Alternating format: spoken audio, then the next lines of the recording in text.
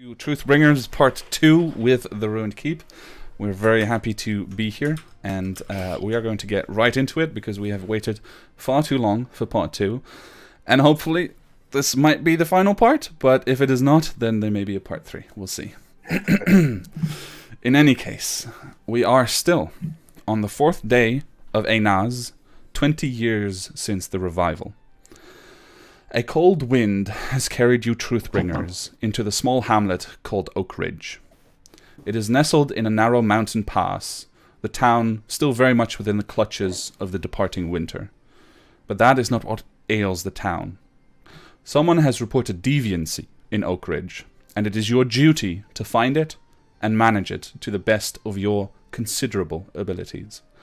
Now, since it's been a while, if you would like to briefly remind everyone of your characters, Matt, let's start with you. Can you remind us of Key? Yes. Key is a dwarf. He's very quiet. Out of all the group, he's the one who'd kind of sit back and listen first. He is dressed in kind of loose black robes, but two things immediately drawn to your eye. The first are ruby red slippers. And the second is spiraling down his right arm.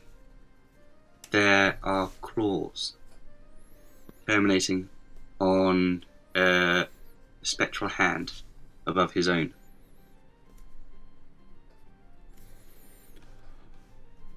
Very good. Okay, so Key, our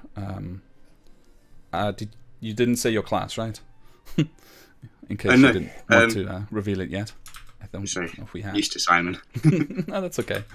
All right, Mads, introduce us again to Ara. Yeah, so Aralanan is a he looks like a middle-aged person, but he is a half-elf, so he ages slower.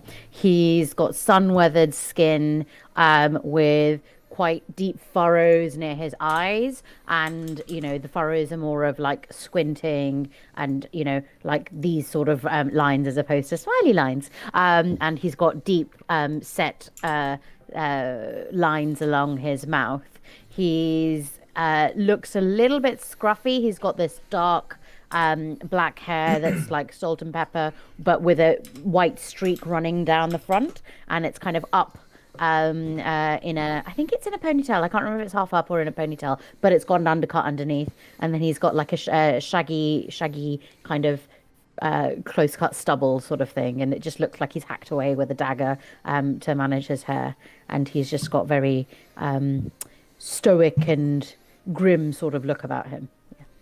Sounds good. Oh, and we're telling people what we are, right? Yeah. Any details that you think are important or are immediately obvious about Ara that they should know? He's got a lamp hanging from his pocket that's like got these ghostly white hands that are pushing up against it as if something's trying to escape. Right. And he's like packing in terms of like in terms of equipment. Okay, sounds good. So that's Ara. Simon, how about Halim? Halim is a relatively older gentleman in the 50s. Always smiling, a gentle smile, twinkling eyes, and crow's feet, and lots of smile lines on his face. Very weathered face with a moustache and grey hair that ends in white. And the most obvious thing right now is that he's holding a longbow and is currently scanning the inside of the tavern. And this longbow has very ornate sort of dirty ivory length to it, apart from where the grip is, which is used to be a nice glittering gold, but it's a bit grubby now, even though it's been well preserved. Okay. So that's Halim standing watch outside of the tavern, looking in. Mr. Roberts, if you could introduce us to Tarwan once again. Right. Well, Tarwan is, as I might have said before, she is a half elf, but she radiates the sort of eternal youth of a classic elf. She is sporting light crossbow, but mainly the most prominent thing is the quarterstaff. She's wearing a pristine outfit made of animal skin, so white fur, and a long sort of parted overcoat.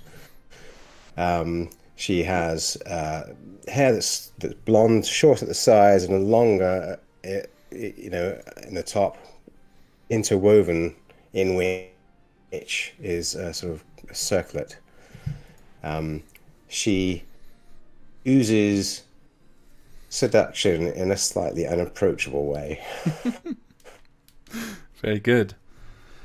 And finally, Mr. Harris, if you could introduce both Calcor and perhaps very briefly Cruciger. Yes. Okay, so Calcor is a paladin with a slightly overinflated sense of his own worth in the world. He used to be, in the glory days, one of the leaders of one of the battle armies or whatever. And nowadays he's been sort of reduced to ferreting out petty criminals and has become somewhat bored by the entire exercise. He has become fat and lazy. He's got a large portly belly and is quick to wheeze when he gets into battle.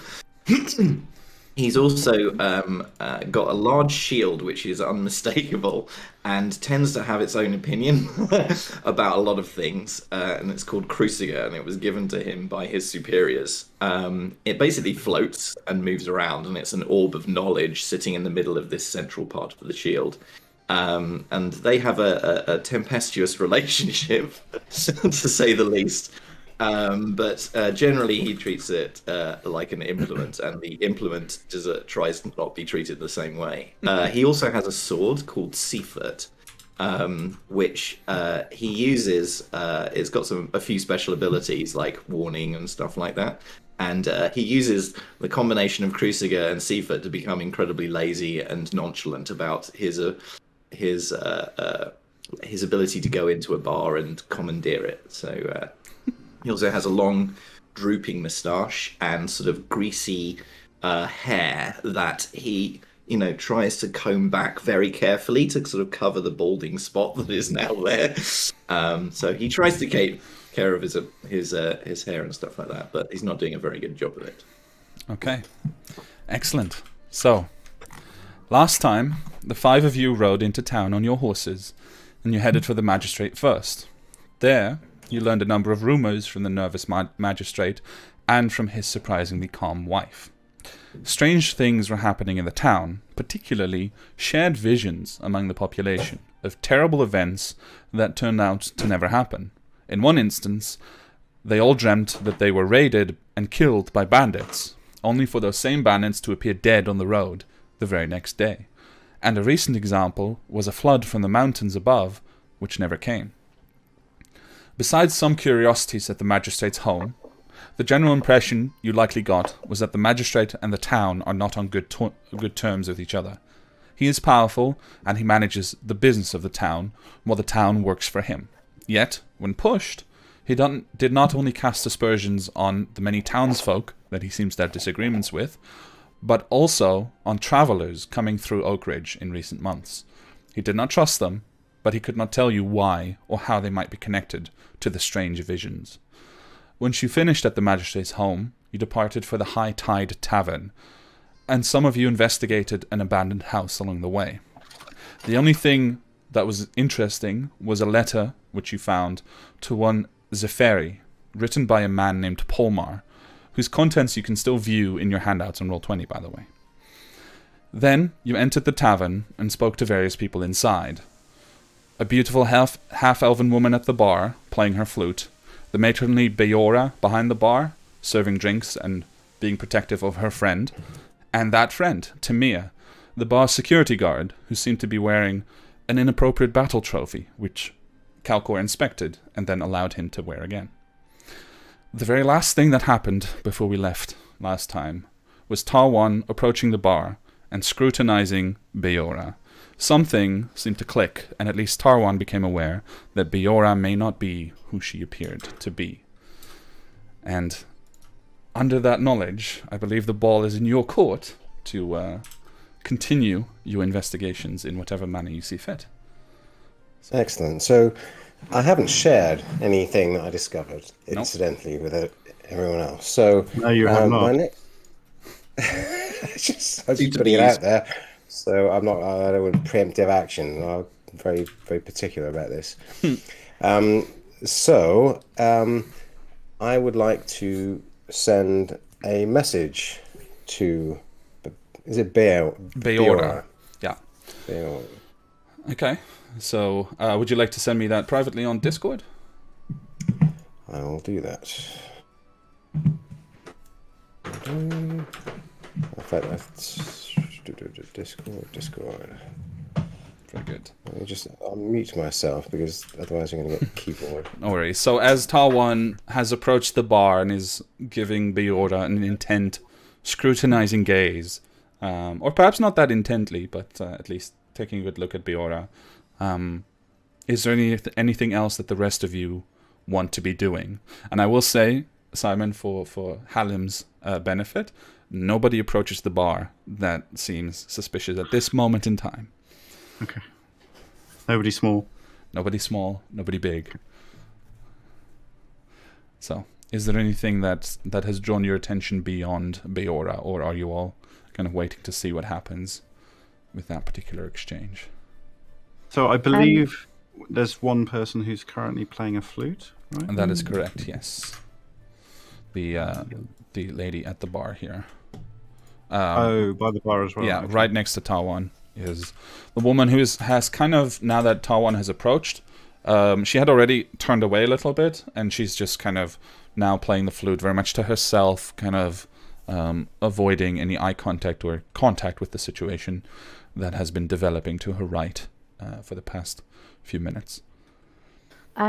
What's the lady who's got white hair sitting at the table? Right. What I've forgotten about her. So a rather tall woman, you think probably some Goliath blood. Goliath, yeah, yes. That's it. She has been watching everything with the sort of natural worried look that you've come to expect as you go anywhere in an official capacity.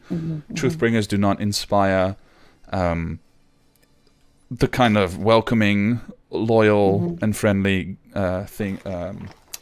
welcomes that you would like to have. So she's just kind of been watching and carefully continued. I think she was playing cards with her companion, the other woman at the table. So okay. I've sent you a message, Kevin. Sorry. Just okay. I would like you to roll a persuasion check. My dude, he was hiding something. Which dude was hiding something? The mall guy. The mall guy was hiding something. So Tamir, the last thing you discovered was you handed him the maul and you asked him about the story of his acquiring the armband that Calcor gave back to him. And he, I believe, did tell you briefly an outline of that story of fighting on the front lines in the west against his former people and winning it from one of the Mugamari, these fearsome fighters from that place. But there was something that he withheld from me. I think I remember. It's quite possible, but if that is the case, then you will need to continue to quiz him about that. Okay. I'll clasp his arm after I've you know, like a friendship, but you know, slightly intimidating sort of thing, like, you know, when you clasp arms like that, and I'll be like, friend, as warriors, as brothers, there's more to this. He looks over to the bar where Beora is standing, and extends the arm and like takes your arm, and you said your strength score was not very high. 0. Like it's like when you were a child and you shake hands with a grown man, and like they don't even mean to, but they just exert so much force on your hand that you're like, whoa. So it's that kind of sense as he takes your arm, but he doesn't do anything to hurt you. He just like shakes it and then sits back down into the place where he was sitting previously, if you allow him, essentially moving past you to go sit back down. Yeah, I will, but I want to know more. Like, does he, like, I'll turn to face him as if I'm expecting an answer. To which question? For me as DM, what question specifically? It was just like, I was like, there's more to this story. I do not know what you mean. What is it you wish to know? And perhaps I will tell you, but I am not a storyteller. For that you must speak to the performer. And he gestures across the bar to the woman with the flute, who probably briefly catches that sound and just turns away a little more, like, please don't. But yeah, so he seems reluctant, but if you wish to ask him specific questions, then you're free to do so. I don't have specific questions. I just know he's hiding something. Alcohol's right there, isn't he? Standing next to this guy with the maul. Is that correct? Yeah. Yeah. So, yeah. Yes. He's quite bored with this particular thing. Turns around. Oh, more beer. Bring it over. All right. Okay. Like gestures. And then turns around and then sort of leans back nonchalantly against the bar, sort of eyeing this guy up and down. He's already had a bit of a run-in with this guy, but he's not at all worried about him. Okay. Beora takes a moment longer than maybe he would have liked, but she does come over with several mugs of ale that have been freshly tapped, and places them before you, and before Tamia, and before Ara as well, if Ara accepts. Yeah. Well, that's mine. Well, what are you having? Turns around, scoops the beers towards him. You have no sense of humor, you lot. I will say, even just passively, you do catch perhaps just the briefest twitch of a smirk. Like in Tamia, he does appreciate that kind of humor. It seems, but he's very reluctant to give that away. So, Meanwhile, follow up. Oh, sorry, Key. Yes. I was just saying, while this is happening and everyone's at the bar, Key's standing in the doorway. He's kind of leaning back in the shadows, kind of sitting quietly leaning quietly as is his wont. And he's just continually scanning the room, looking for those who are showing an interest in us as a group. Okay. And those who are actively trying to not be seen. Okay. So you're, sorry, to recap, you're trying to see who's paying attention, but trying not to be noticed paying attention. Would that be about right? So I'm trying to find those who are paying attention. Yeah. And those who are trying to avoid us at all costs. Okay. Make a general insight check for the entire chamber, essentially. I will say, so Tamir is back in his place here. I will say, Ara, as you look over at Tamir, you just see behind him the enormous warhorse jester just passing by the window outside and kind of looking inside for a moment and then moving on. Cutie. Animal, get out of the way.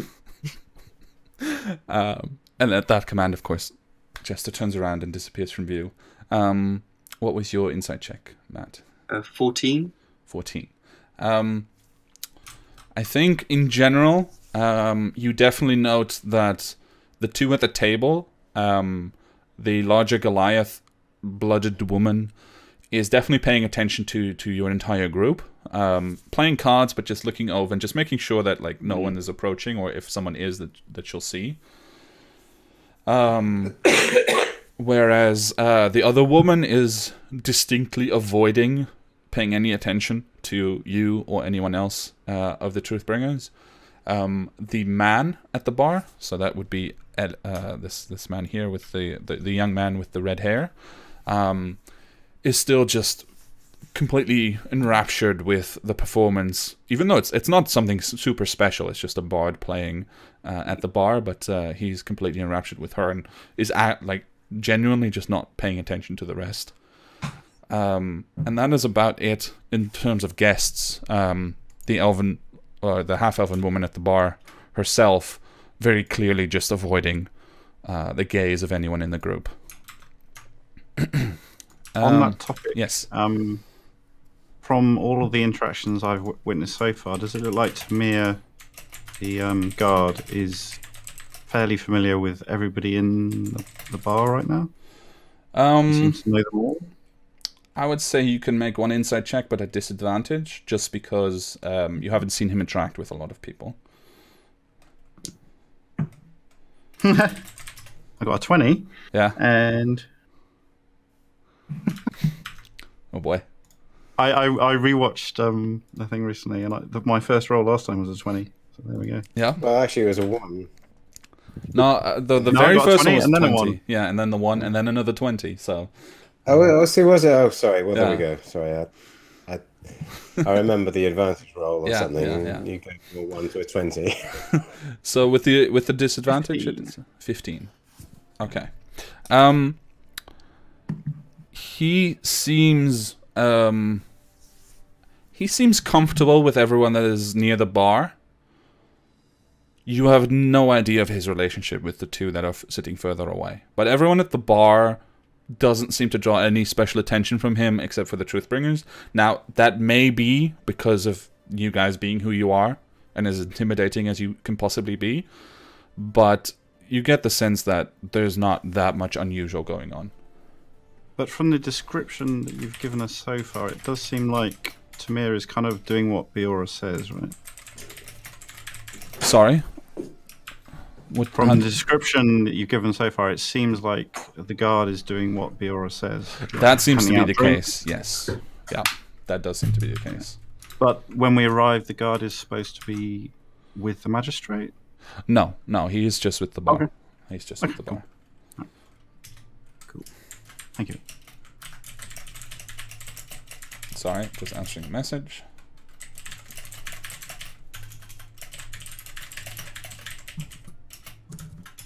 Okay, so Ara and Calcor, I think the two of you are the closest to any sort of confrontation or at least semblance thereof. So I'm going to turn to him and say, how do you know so much of the Mugamari? Did you infiltrate them? I once lived in their lands. They protected me as a child. They were once the highest ideal that I could strive for. Every boy and girl dreamed of being Mugamari, of being chosen on our 17th day. But I was not chosen. Instead, the world fell apart. I came here, and I found a new purpose in life. And you followed the Raven Queen. Among 2 others, yes. I was misguided, as many were before we found the path.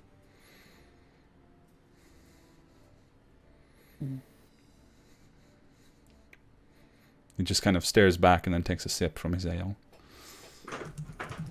I'm both rather enjoying this. He's not intending to do anything to help you. I know. Do I believe him about the misguided thing? You can also roll an insight check. It's a night of insight checks. Okay. And also, where did he look? Every time that he's looked away, it's always in the sense of like a child looking at its parent or a husband looking at a wife, like looking for instruction. So he just looks at Biora generally. So you saw him look over at her, she wasn't even paying attention, and then he just looked back to you and answered you. I'm going to turn my eyes to Biora. What was your insight check? Sorry, it's pretty good as far as I remember. My insight is... Oh, it's not that great. Okay. So that is a 12. A 12. Nevertheless, based on his roll, you do catch a hint of deception regarding that particular item that you asked after, his misguidedness. Maybe he doesn't quite feel that he was misguided at the time after all, but that is something you can push him on if you like. No, I won't push him on that. Friend, you're a great warrior, no? He looks at the Mugamara patch on his arm, and then at his weapon standing like between the two of you. I am better than most. Then why do you look to this barkeep for everything? He looks over again, as if not realizing what he'd been doing. I simply look after my friend. What are you implying? Insight check! Insight check! Do I believe him? But yes, go ahead and roll an insight check. I'm going to answer a message real quick. Kalkor is also paying attention to this because he's got nothing else better to do, and he's actually vaguely interested in this line of. So he would like to know as well if he's Hold on, let me just quickly go through. I need to use. Sorry, I need to get the Ara dice because I've only got Alithia dice at the moment. Yeah, the ones that aren't as pretty, the ones that like are a little bit, more moody, like this one. Oh yeah. Kevin, can I make an insight check? 15. Certainly you may. It's a 15. Okay. So one moment until Kalkor also has his result. Yeah, might not be 12. Okay. So remind me again what exactly you are. You're disbelieving his story of Looking after his friend. looking after his friend. I feel like my feeling is that he is taking orders about something. Right. In the words, I'm looking after my friend, he spoke very deliberately, which stands out to you as not something that he would normally do. He's not the type for that sort of thing. But he spoke very deliberately, but he did speak truth. Like, there was not a lie to be detected in him. He didn't twitch nervously. He just very carefully chose his words. So he's hiding something, but like he knows he's hiding it, if that makes sense. I allow you to interpret that as you wish. So that is the 15 and the 12 of it. What can I see is happening between Bayora and Tarwan? Okay. Make a perception check. Ooh, that's not very good. Make a distrust check. 14. I was just drinking a glass of wine. Okay.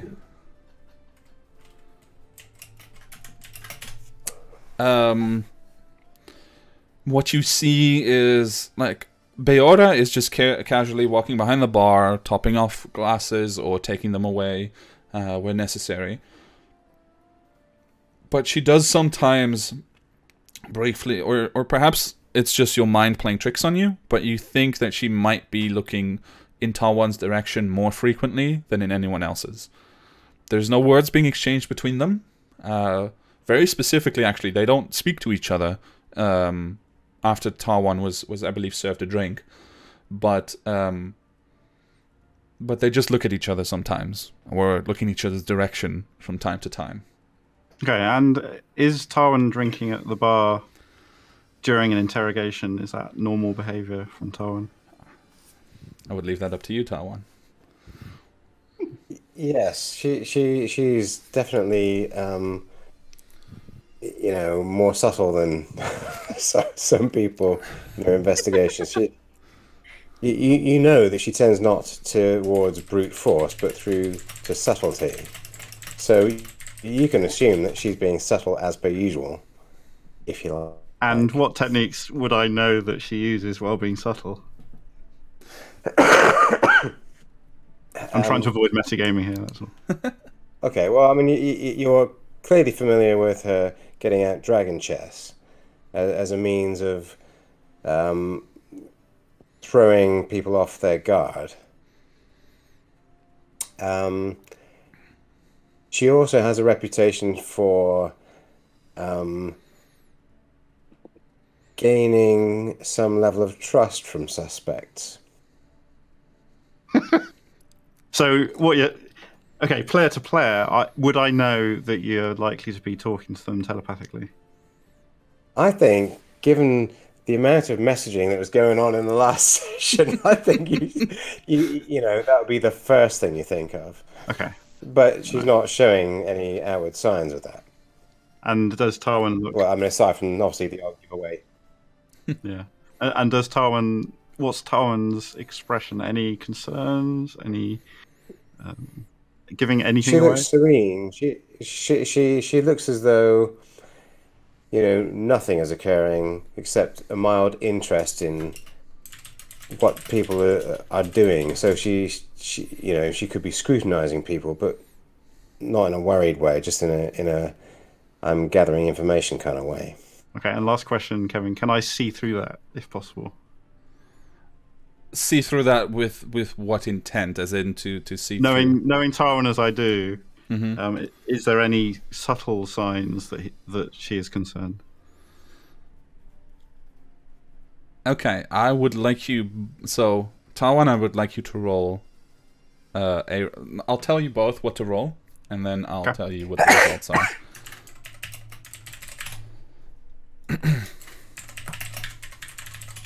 And tell me, of course, in the chat. Okay. I'm having such an average day of rolling. Okay. Okay. Do you want me to just tell you the result, or do you want me to type write it in the chat as well, so that there's no knowledge whatsoever. Okay.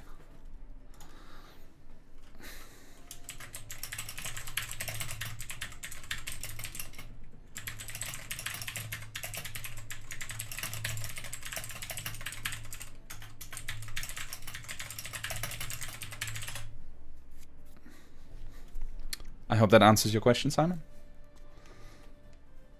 Thank you. It does. Okay.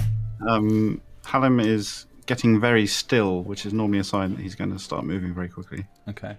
I would like you to also roll a perception check. A general one. In the meantime, Tamir, sitting with Ara and Kalkor, what's your follow-up? About the friend thing. Yeah. So you wanted to see if you believed him. He seemed to be telling the truth very deliberately.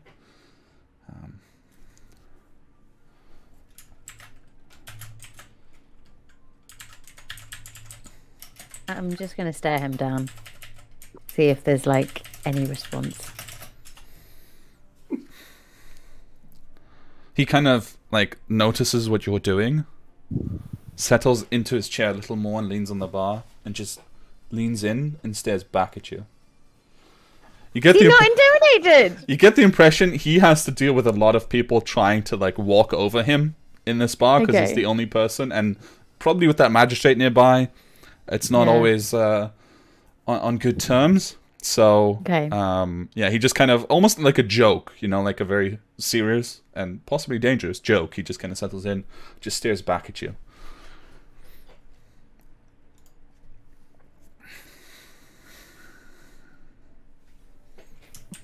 You're not one for dissembling. If you tell me what that means, then perhaps I can tell you if I am or not.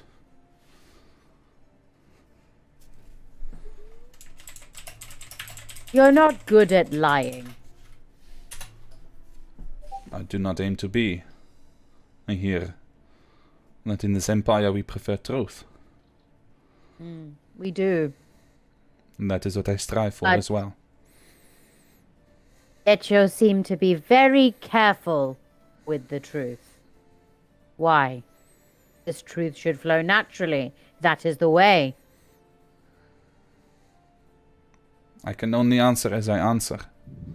I do not know what you expect of me. I do not hide any oddities about myself. And he gestures for the armband.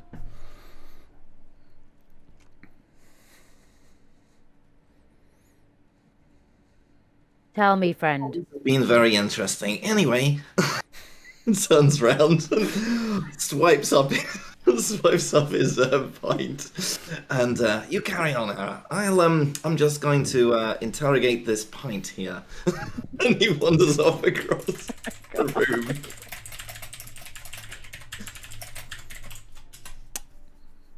You wanted to follow up, Ara? Yeah.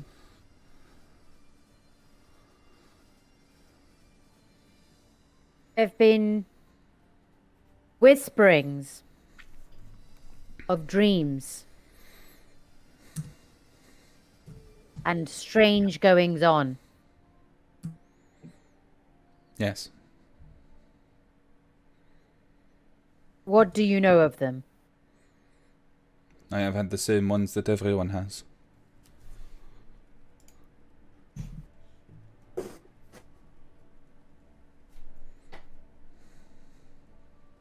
Which are? Calamity. That then does not occur. Do you recognize anything in it? I recognize our place here, our town, the people. Everything happens as it could happen, but it does not.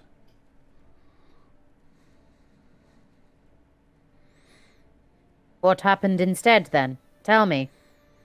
Nothing. Bandits gone to kill us. They end up dead on the road the next day.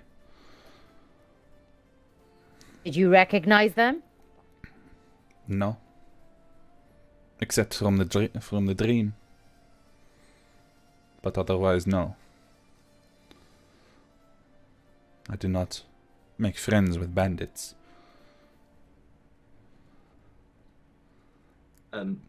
When Calcor sort of wanders across the room, is there any tables that are kind of free or whatever? Quite a few, actually. Well, quite a few. There's 2 tables that are essentially unoccupied at the moment. One of them, I believe, I'm not sure if Tal1 left anything behind on it from the casting of your ritual. But otherwise, both of the other tables are free.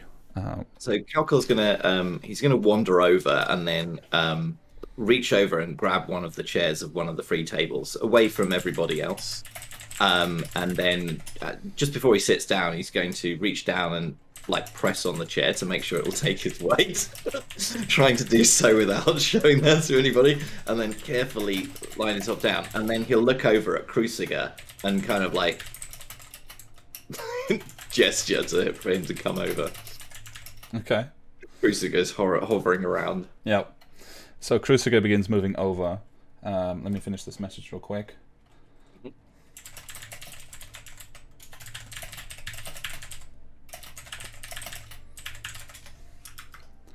Okay. So Cruciger hovers over and joins you.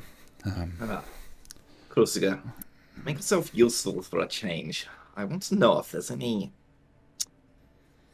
where people get visions. Anything that you know of in the past, like rituals or anything like that, which involve removing people as part of a ritual, something like that. If you can do that, just what comes to mind?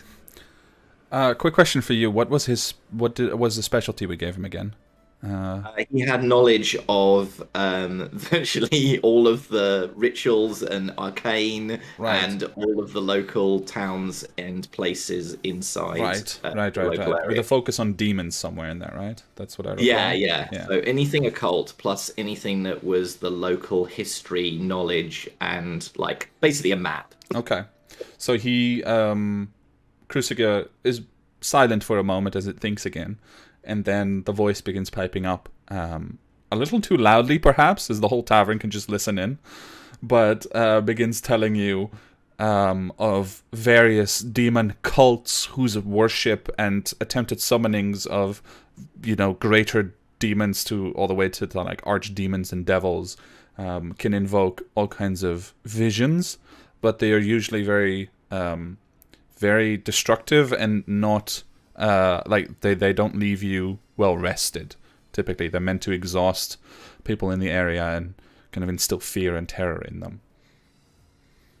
So that's probably a diatribe of a good minute or two of Cruciger just talking before the whole tavern. So while Cruciger's talking, obviously I've been watching everyone quite intently going round. Yeah. Is anyone reacting in a way that's more than just interest? In a sense that, is anyone looking guilty? Well, I would say, interestingly enough, it's probably Tamir who gets distracted from the conversation with Ara to listen to Cruciger. But it's not an inappropriate interest. It's just information that he hasn't heard before, so he just kind of like gets distracted, and he kind of starts listening, and then apologizes for getting distracted. But of the rest of the tavern, Beora just shoots Cruciger a very slightly dirty look of, stop disturbing my tavern. The flute stops playing, and the lady who was playing it looks a bit troubled, but it's hard to guess why exactly, but she does look troubled once Cruciger begins talking. And she actually ends up engaging in conversation with the young man at her side, babbling about nonsense. He seems very taken with her, so it's kind of bothering her a bit, but she allows it for the moment. And the two at the table continue to engage in their practice of avoiding the Truthbringers as much as they can. But the Cruciger bit seems to actually give them a bit of relief, as it seems to be a distraction that they are not a part of. So they continue playing cards. Thank you. Happy to. So, once Cruciger is close to finishing, let me see here if I've missed any messages. So I'm not waiting for anything. I'm gonna, as soon as that happens, I'm gonna do something. Okay. But I didn't want to interrupt in case anyone was in the middle of, apart from Cruciger. No, that's fine. That's in the fine. middle of a. We don't care about him. So your thing probably occurs, like your noticing of it probably occurs about in the middle of Cruciger's. I figured. Explanation. All right. I will walk to the door, and just push it open enough that everyone inside can see me. Okay. And just say fairly quietly, but loud enough that all of the group can hear me. Fire screams. As anyone... And then sort of beckon backwards with my head. Anyone looking towards the southwest window does indeed see a faint orange glow rising above in the sky. So, what would you all like to do?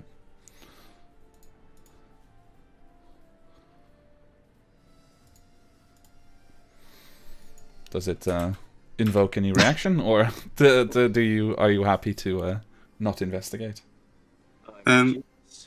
He will nod. He'll step outside, and then he'll just kind of, if he can, take a few steps back, and then run at the inn, jump and just run up the wall to the roof.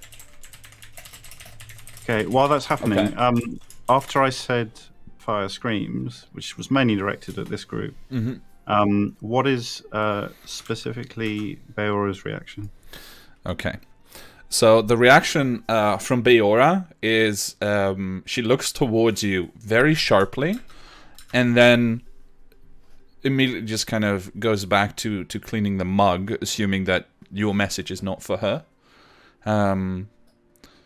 But you do... I mean, it's hard for her to hide this. She looks over at Tamir, and she just kind of nods. And Tamir is the one who gets up and starts heading for the door with his maul in hand. Okay, does she look surprised? What, any emotional reaction to it? You can make an insight check for that if you like. No. 8. Impossible to say. She is a closed door, or closed book rather. So yeah, that's impossible to say. But Ara at that message Tamir, right beside you, grabs them all and says, "I suppose we should go and look." Yes. Yes. What does Okay. So, what exactly did you call out?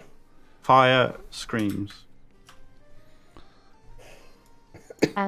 What's the response of the beautiful half elf?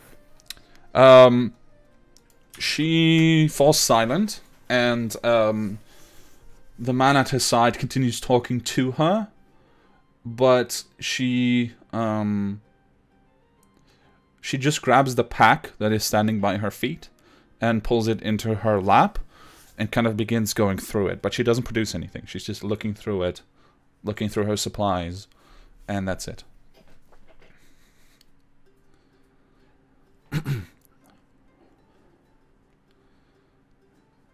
All right, I'm just watching Key as Yeah. they go zooming up the roof. So, Key, you head up the roof on the outside, I'm guessing, right, to get a better look? Yes. Yeah. Yes. So, I will write to you what you see from your position. Tarwan will get up and saunter over. She'll leave a glass behind, and just saunter over and put her head out the door and see what all the fuss is about. Meanwhile, Calcor will telepathically send a quick message to Helen. Let me know if there's anything that you need me for, but otherwise just don't bother me. Then he takes a glance in your direction and then takes a large swig from his beer and looks thoroughly bored. All right, you get a wide smile from Halim and a nod, but otherwise no reply. Okay. So, Tamir and potentially Ara and Tarwan can arrive at the door and get ready to move with you. Getting you an answer now, Key. I haven't taken my eyes off Fiora. Okay. She is watching Tamir mostly, just watching him go. Even without a check, you do catch a glimpse of concern, worry for him, but possibly just because of whatever this might imply as a danger. So, from the roof, still looking out, he will look down and telepathic message Helen, just saying, behind the warehouse, dark shapes, some large. Some large, did you say? Yes. Do we know of a warehouse? Is that something we passed? Yes. We only passed a guard place, didn't we? The warehouse, I mean, you kind of guessed, but there is essentially a larger building than average with no windows, which stands on the west side of the stream, which, if you like, I'll just quickly drag you to it, which is here. Oh, yes. Yeah, I can see that, yeah. We don't know what that warehouse is for, do we? You don't know, but in a town like this, it's probably all-purpose. And if I recall correctly, the main business here is wood. Wood right? And furs, wooden furs. Okay. Yeah. Thank you. I will glance at Tarwan and raise an eyebrow. Oh. So, because I was slightly distracted, can you, once I get to the door, what can I see? Just repeat for me. So, as any of you come out of the tavern towards the southwest, across the bank, behind that large building, you just see a sky that is faintly glowing orange from a fire that has built up, presumably, like from the size of it, in a house behind the warehouse.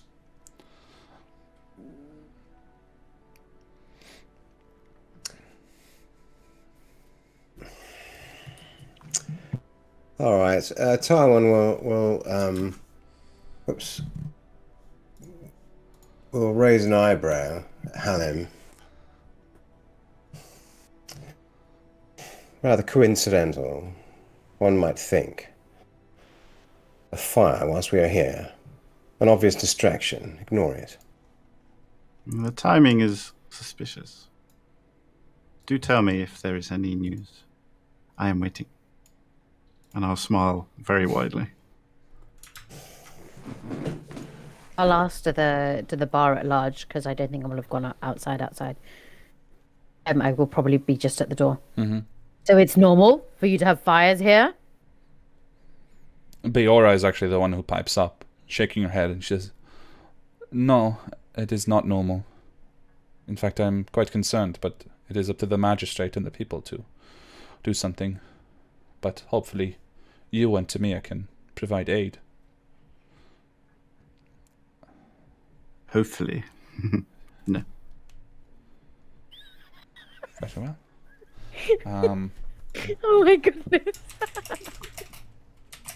I'm gonna. I think at that, Ara looks a little bit troubled before he just kind of hardens his face again, and his eyes become flinty. Okay. Sorry, I was just sending a message to Matt. Yeah, of course. So, to take inventory, who's going and who's staying, or is everyone staying? Which is also fine. I'm just asking. Hallam is just Tawan- waiting. Sorry, go on. No, I was going to say that Tawan is hovering near the door. She's not showing any signs of going to investigate. She's waiting to see what other people are doing. Right. Hallam is waiting to see what Key does. Well, he keeps looking, and he kind of looks down to Hallam again, and says telepathically, "More figures, more screams." And I think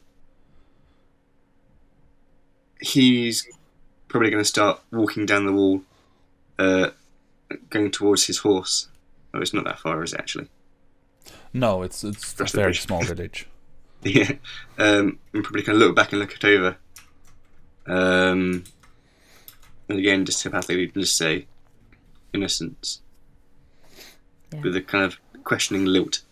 So throughout this exchange, and you guys kind of hesitating to choose whether you wish to go or not, Tamir has been waiting. It's kind of ready to go, and then seeing that you don't go, he just sprints off in the direction of the fire, quite concerned apparently with what this might mean. So he rushes off without you, unless you choose to stop him somehow. Well, Key was heading down and heading in that direction. Right. So he'll try and match pace. Does Halim verbalize what Key has said? Where are you? You're right at the back, aren't you? I'm at the door. No, I'm at the door. Oh, okay. So you're with. Oh, you need Tawan. to. Yeah, there we go. Yeah, if I'm aware that you need to know something, then I'll quietly just repeat the same message, but only for the three of us to hear. Okay. Fine. I will run, double dash, and bonus action to try and get there. Okay. Very good. Kevin, what time of day is it right now? So it is actually nighttime. So the sun has gone down. It was already going down as you came into the village, and during your time with the magistrate, it fully set. So now it's proper nighttime. So keep that in mind. If you don't have dark vision, that might impede your ability. There is a half moon out, so it's not like you're blind, but you'll have disadvantage on trying to see certain things. Okay. However, Sorry, go ahead. Sorry. What is my range currently then in half-light? I'm not sure that your ability should tell you. If you do, you don't have dark vision, right? No. Okay, so your range is normal. I'm pretty sure, but you have No, you just have your normal ranges, I think, on your attacks and stuff. It's just about perception and viewing. Okay. So the warehouse is in range. Yes, I'm and staying the where I am. the fire stands out regardless, right? Like the fire against the sky is very obvious. Yeah, So I'll stay where I am for now. okay. Before I run off, can I turn to Tawan? Mm-hmm. Definitely, yes. Maybe the young girl was right. You may be best to investigate here further.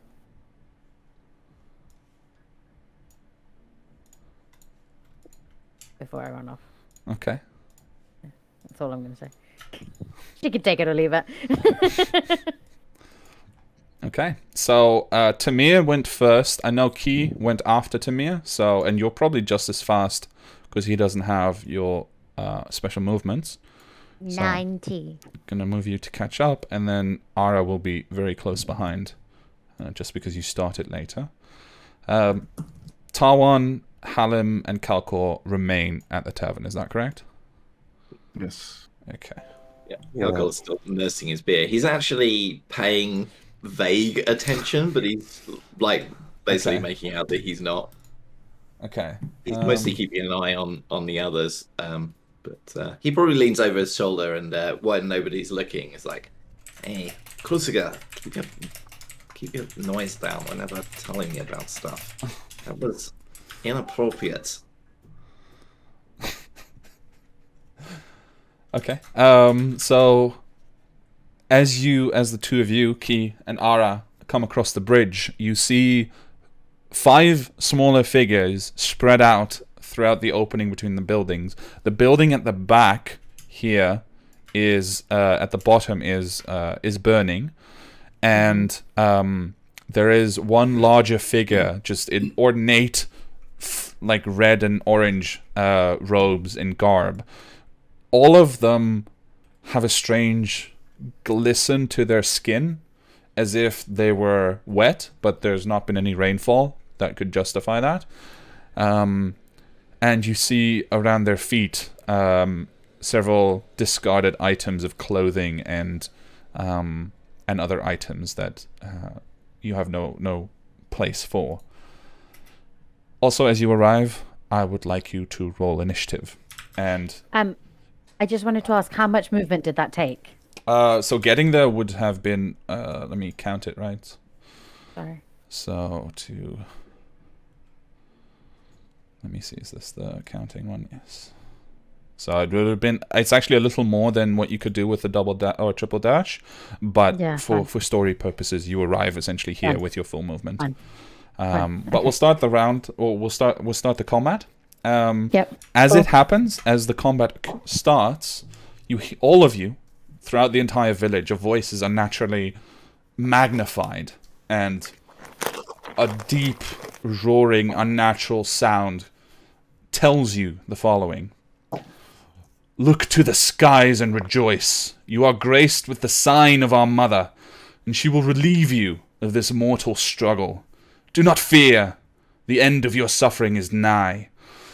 And there is a glow, like the glow from the burning house almost seems to join a red glow in the sky, where there is suddenly appearing a comet. Distant still, it's not crashing to the earth right now, but there is a red comet in the sky as well. And that is where we begin our combat.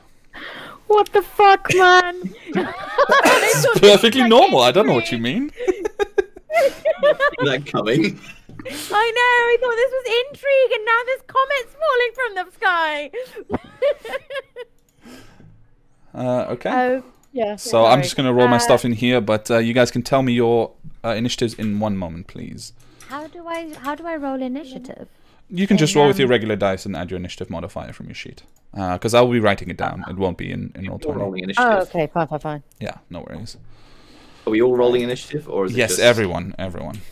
Because even if you're at the tavern, you'll be acting with this particular initiative.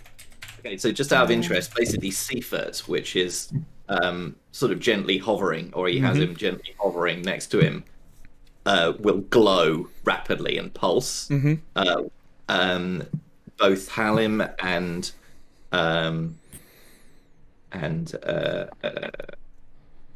me see. Sorry, both Halim and Tarwan will see this, and they've seen it before, and it's normally when there's any danger.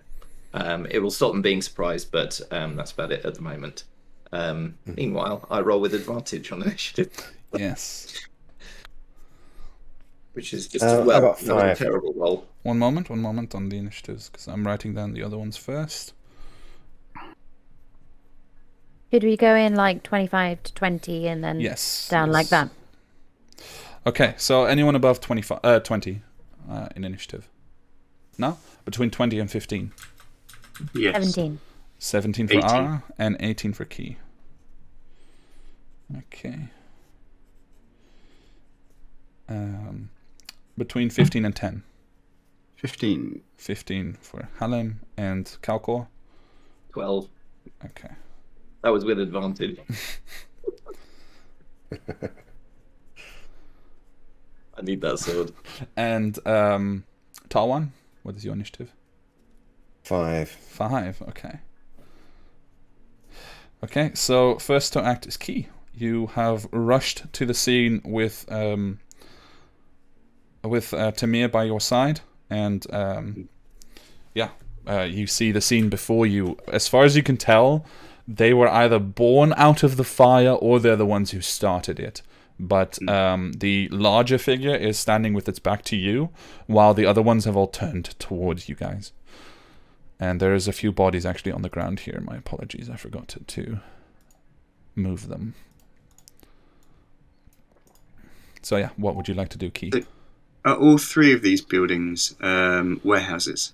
No, as far as you can tell, the other ones seem to be regular houses, or were regular houses. It's just this building on the right side here that is a warehouse. It's distinctly marked by the lack of windows. Yeah.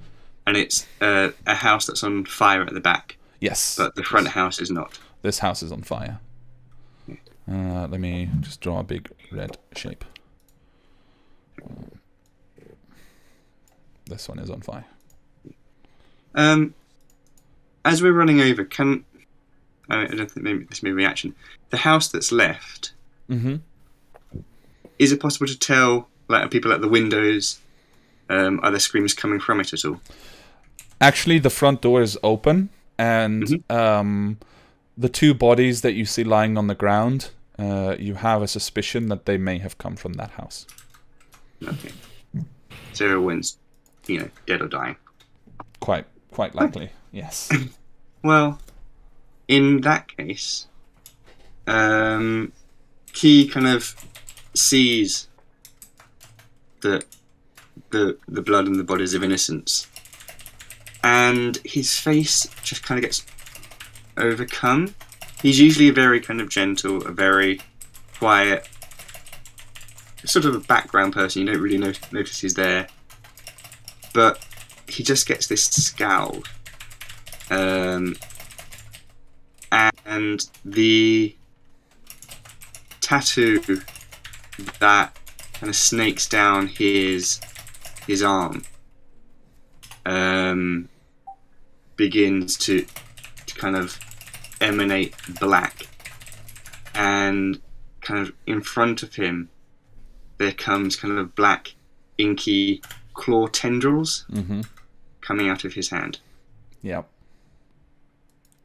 So he's going to kind of go forward his full movement, which I think is 35? Should be 35, yes. Yeah.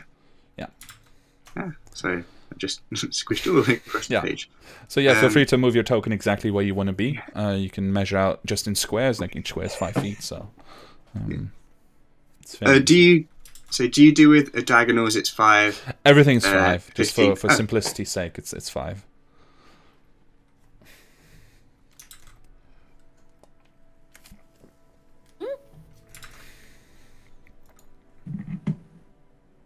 He's going to kind of come to here. Okay. And these inky black tendrils are going to attack the chappie, the fire person. Sounds good. Mhm.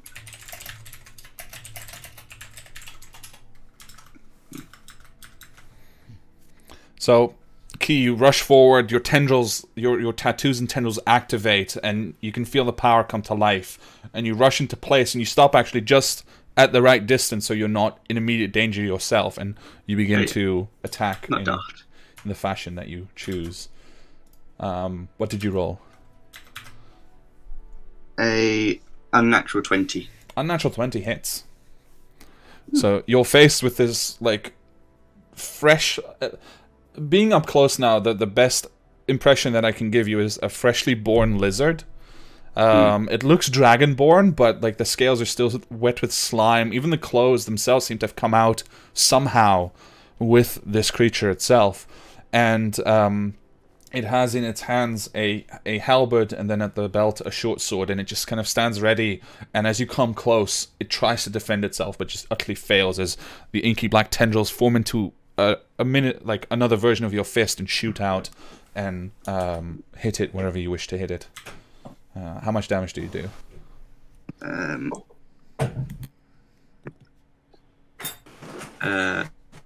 13. Wow. So you hear a loud crunch of scales being broken as you impact this creature. And he's kind of really quite annoyed. Mm-hmm. So he's going to use spend a key point for a bonus action to do 2 more strikes. I will say at this level you also have 1 more attack from your normal attack. So you have an extra attack regardless, and then 2 more on your bonus. Well, you know, I'll do that one first. Okay. See if I can Sounds good. Yeah. So many. So many attacks. That is a 15. A 15 does hit. It almost blocks you, like it almost the creature almost managed to parry the blow, but the ink tendril, as flexible as it is, just kind of wraps around the halberd once and then smashes it in the face anyway. And that one is 13 points of damage. Wow, those are some crunchy hits. Oof. The power and the force. It's Yeah. Yes, force. Yeah, no, absolutely. It's very powerful. Okay. Is So that those for are both hits? those are both hits, and then you have either 1 more attack or 2 more if you did spend a key point for a flurry of blows. Oh yeah. I mean, he's going to town on this one. Okay. Furious. That's good. So spending a key point. Go, Key, go. So go.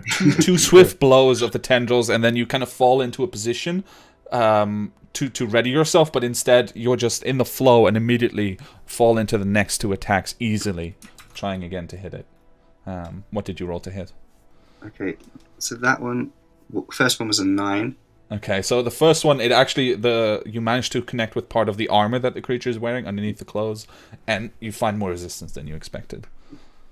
And the second was a 17. So the 17 does hit. So correcting now to make sure that you don't hit that armor again, you just go for the face 1 more time, and it just crunches right across the jaw, and you probably hear part of the jaw dislocating. Like immediately the tongue is kind of hanging out. This creature already looks in a ton of pain. Go ahead and roll your damage. Not so much, that was 8. Okay. Like I said though, nonetheless, you've delivered 3 heavy blows. And the fact that this creature is hardy enough to still be standing, but barely. So that is action, bonus action, movement. Anything you want to communicate telepathically to Ara or to Mia, who are with you? Not this time. I think he was just kind of... Okay, sounds good. Then Ara, you are next on the initiative. Is he within 5 feet of anyone? Because I missed with the what the range of the inky claws are. No, Key is not within 5 feet of anyone. He's not. Okay, fine. I'm gonna bonus action hide. There's a Okay. little tree there. Okay, so you weren't spotted yet. So as you come rushing out, rather than going from the bridge straight towards the fight, you just kind of diverge a little bit from that course. Hide behind the tree. Go ahead and roll your stealth roll. With the advantage, I believe, that your cloak affords you. Yeah. Oh, I needed that. Those weren't very good rolls. Where is my stealth? Please be good. Oh, that's not bad. So that is 19. 19. Okay, so you feel like, you know, this is your profession. You're good at hiding. So you blend into the tree and you stand still for just that half second to make sure that you know, don't leave anything whirling around. And then what do you do next? I'm going to take out my heavy crossbow. Okay. And I am going to... I get one shot. One, don't I? Yes, I think with the rogue, yeah. With the bonus action. Yeah. So I'm going to take one shot at the big bad. Mm-hmm. Okay, so at the big one. So you peek out from behind the tree. What kind of crossbow is this? Heavy. Heavy. Okay, yeah. Then you've got like 120-foot range. Yeah. What are you giggling about? Heavy. It's a heavy one. So heavy. We're going to find out. It's going to be like one shot for the thing. Right, here we go. So, come on.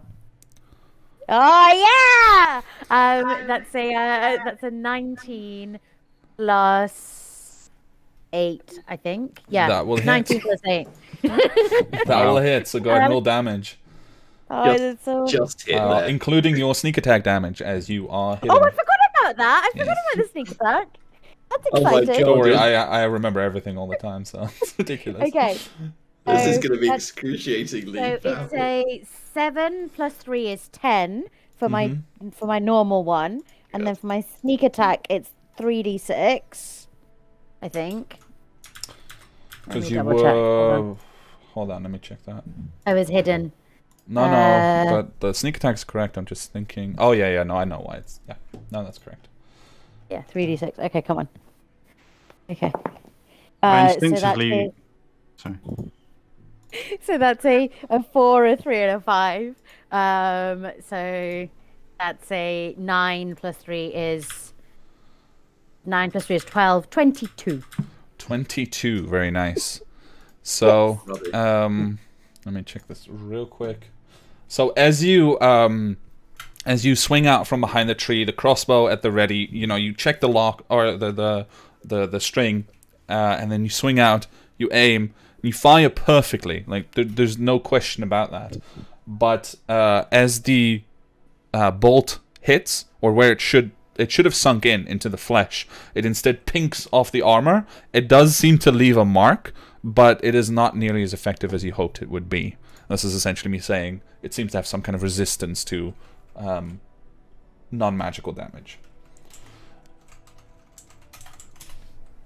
So that is your bonus action and your action. Is there anything else you would like to do with Ara? You still have a lot of movement, or you still have your movement in any case. I can't believe that. I'm gutted. Very sad. Yeah. I'm gonna go to the next tree. Okay. Yeah. Okay, so you can move your own token. So you have control of your token. Can so I? yeah, so you can move it up to the amount of feet that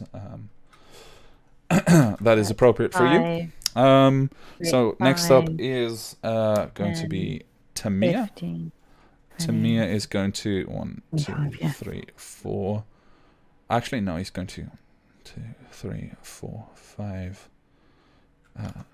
Can he get there? Is the question.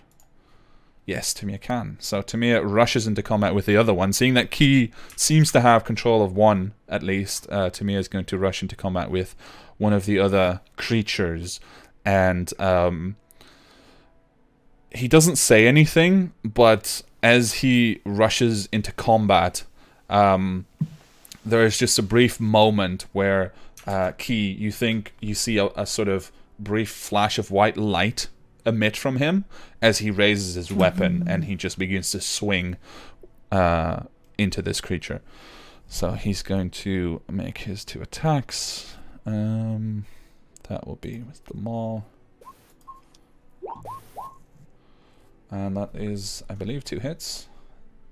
So he deals 22 and 24. Jesus. Barbarians, man. That is 46 points of damage. Oh, wow. So as he comes rushing up, you just hear 2 crunches, and then you see like the creature that he hit just topple over and grasping at its stomach where he buried the second hit, and he just wrenches the maul free, and he just stands at the ready to attack even more. That is Tamir's turn. Hanim, you are on. All right. I feel like I have a lot of questions. That is fine. So, you mentioned a comet. Yes, that is correct. Where is it going? How big is it? So How it long doesn't. before it hits? It's not perceptibly moving at the moment. Okay. Rather, so there is rather just a red spot. It's like it's more like a prophetic kind of comet. Like you see the star comet suddenly appearing in the sky, and it's very ominous to see, but it's not actually moving anywhere at the moment. Okay, so it could be coming directly at us, but we don't know that yet. It could be, but you can make an intelligence check if you like to see if you can determine how likely and how close it might be. Probably not. 10. Okay. Yeah, hard to say anything with great certainty, but you suspect that even if it were coming for you, this comet is not arriving anytime soon. It is far away. Okay, and the booming voice, which religion would I think that is associated with? Would I know? For that, you can make a religion check. Mm-hmm. So as you spend a moment to take in the words about the mother coming to relieve you of your mortal struggle. So just straight intelligence, yeah? Religion. Oh, no, sorry, religion. Yeah. 26. Wow. That can only be Tiamat, the Dragon Queen. Oh my god. Okay. So we've got the Raven Queen, Tiamat, some sea god that originally was here, and we're Yana. This is my vengeance for all the gods you dumped on me. You've done it well. No, but yes, that is an accurate summary of the situation that you face. Any comet-related Tiamat business that I know of? Typically, the comet. Well, no, rather with that role, you specifically know a comet of exactly this description was seen 50 years ago above the destroyed homeland of Dragonborn when they last summoned her into existence. And these lizardy things, not exactly Dragonborn, but they look related. They look related. They look like... Well, I mean, you haven't actually seen them yet, so I guess it's hard. That's true. They're a long way from me. Yeah. You've heard shapes described to you. That's all. Okay, I was hoping that if you answered some of my questions, I'd know who to shoot at. I still don't know. That is the great conundrum in my game. So, what would you like to do? Shoot at the magistrate's daughter. You know you want to. I know. I still want to. So, does my bow count as a magical weapon? Unless it is magical, it does not. I mean, the bow is, but would it? If the bow is magical, into... then yes, the arrows are automatically counted as magical fired from it. And sorry, like playing it with me. yeah, exactly. No, it does count. The arrows fired do count. Come at me, bow. So the last question I have, sorry everyone for holding this up. The last question I have is what is the barkeep doing?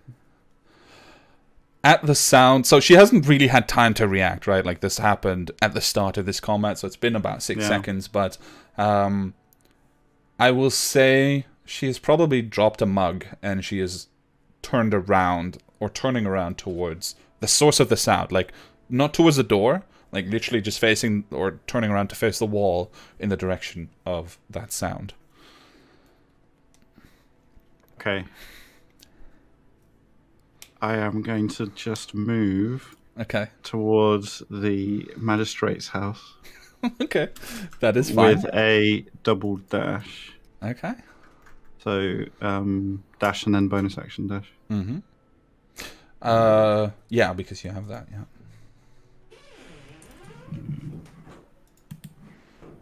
Yep. So you can move 90 feet, I think, or even more. Actually, I suppose yeah. Yeah. And then if you want to use your action as well. and action as well. Yeah. I guess I could. How long would that get me? That would be 90 feet. So you can also count out the squares if you prefer, or guesstimate it. As long as you're close enough, it's okay by me. Okay, cool. So that will take me to about here. Okay. And that's action. That's action, a bonus action, and yeah. Okay. Movement. So, following that, you've moved. You've rushed into action towards the magistrate's house, and we go back to the other side and join Tamir and Key. Now, Key, the one next to you, is going to come rushing at you now, like its tongue lolling out. Unable it was knocked prone. Right, so it's going to come up. Good reminder, thank you. It's going to come up and come rushing at you, like pulling itself up on the on the halberd that it carries, and then it just stands. You can see it's in pain. It grunts from that pain and sees you, and there's just a hatred in its beady eyes, and it just comes swinging at you, not once but twice. It will swing twice here. Public, please. And that is that. Okay. So 1 and 2. So it rolls a 15 and a 10 to hit. Does a 15 hit you? I'm guessing not. Key just kind of leans back smugly. So, like, the first one, you manage to just lean out of the way. It brings it, like, the halberd up and tries to slam it down on you. And you literally all you have to do is just take one step to the side. And you just watch the halberd sink into the ground. And just rips it free with a grunt of anger. It tries to say something, barks something possibly over its shoulder at its allies.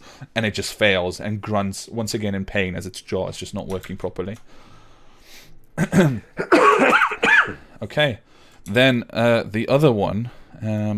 this one is going to move up. 1, 2, 3, 4, 5, 6. And it's going to do the same thing. Try to hit you twice. Having noticed the call for help. So does an 18 hit you?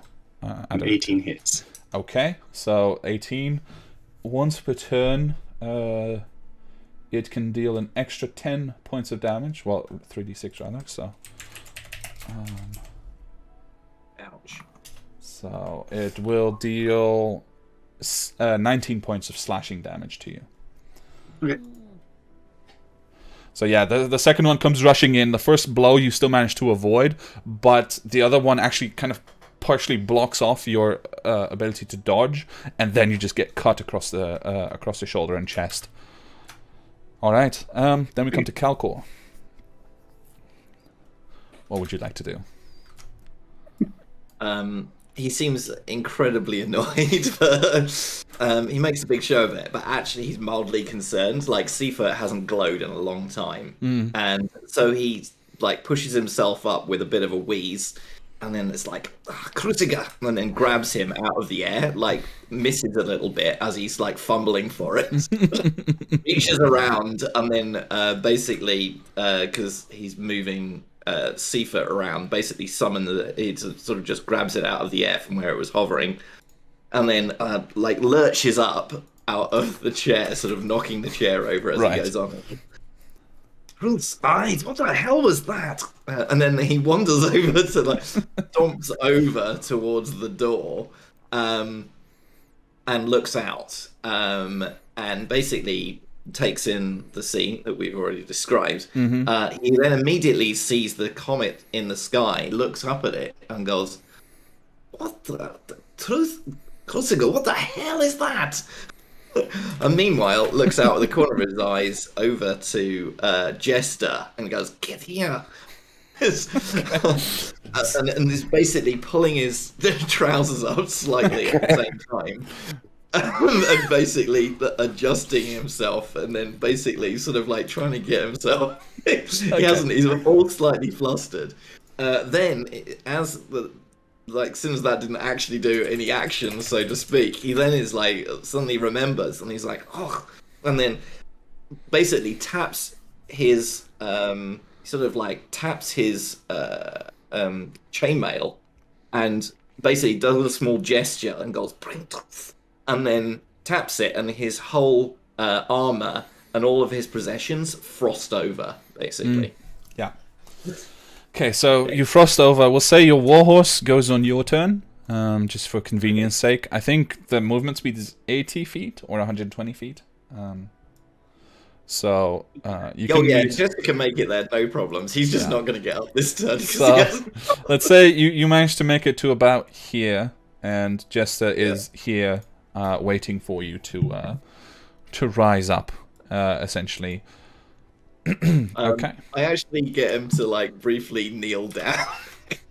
I just need to get on quicker. Okay, Jester can use some of its movement to get onto its knees, just to let you clamber on top. Okay, so that's your full turn. Yeah, that's me. That's okay, excellent. So Calcor lurches into action. No other way to put it. And let's see. So we've got a few more, and then Tawan, you're up. So here, first of all, Biora is looking at the wall, and she says, she'll turn to the tavern, and she addresses the guests primarily. But you hear her say, "Quickly, you must go. Leave by the east passage. Just go. Walk away. You can do nothing here." And that's all she says, instructing the rest of the people in there to go, who all begin to move. They'll just go at the top of the turn, essentially. So that is Beora. She does nothing else beyond that you can necessarily determine. She kind of moves back here. There's a window behind the bar through which she can look out across the village center. So that is where she is, and then we will have 2 more attacks from the creatures here. So first of all, this one moves up 2, 3, 4, 5, and sorry, 2 more. No, 1. So this one moves up, and it will take a shot at Tamir with a short bow that they have in their hands. So one of the arrows hits Tamir in the side, but he doesn't actually notice it, and just like in the midst of his next swing, he just breaks it off and doesn't seem to notice at all that there's like a piece still stuck in him. Then we come. Sorry, I had misjudged. Tawan, you are next. Okay. Yes. First off, is there anything remotely important or significant about this village as far as we know? I'll say you can make a history check to kind of dig into the research that you did and read before you came here, to see if there's anything that springs to mind. But off the top of your head, nothing seems to be important. Okay, well, I'll have to look at my modifier. So, history. Okay, that was 17. 17. Besides, it's like you did read a little bit, a tiny footnote about the association with Valcour, but besides that, you are distinctly certain that there was actually nothing special about this village at all, or it was not supposed to be in any case. Okay, so a rules question, because I haven't got it up in front of me. If you message someone, it takes an action, doesn't it? It would typically, yes. But and how about replying? Is that a bonus action reaction? Let me see. Let me check the item that you're using. There's no action to reply.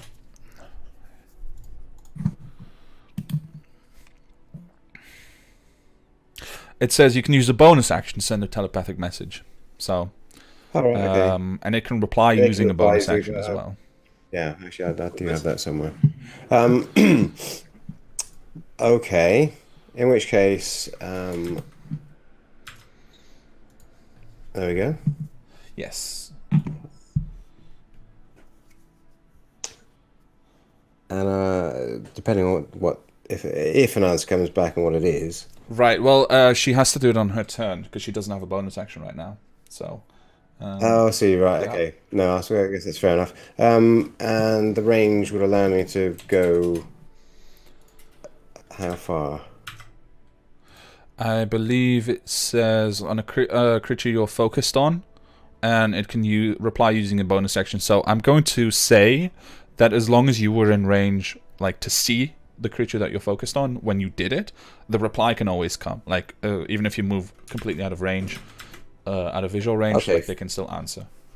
Fine. In which case, I will exit the bar. Okay. And head towards the area that is on fire, etc. Another question, because obviously we all heard the result of Simon's very impressive role about what's going on. When Taiwan gets outside, she'll obviously see the comet as well.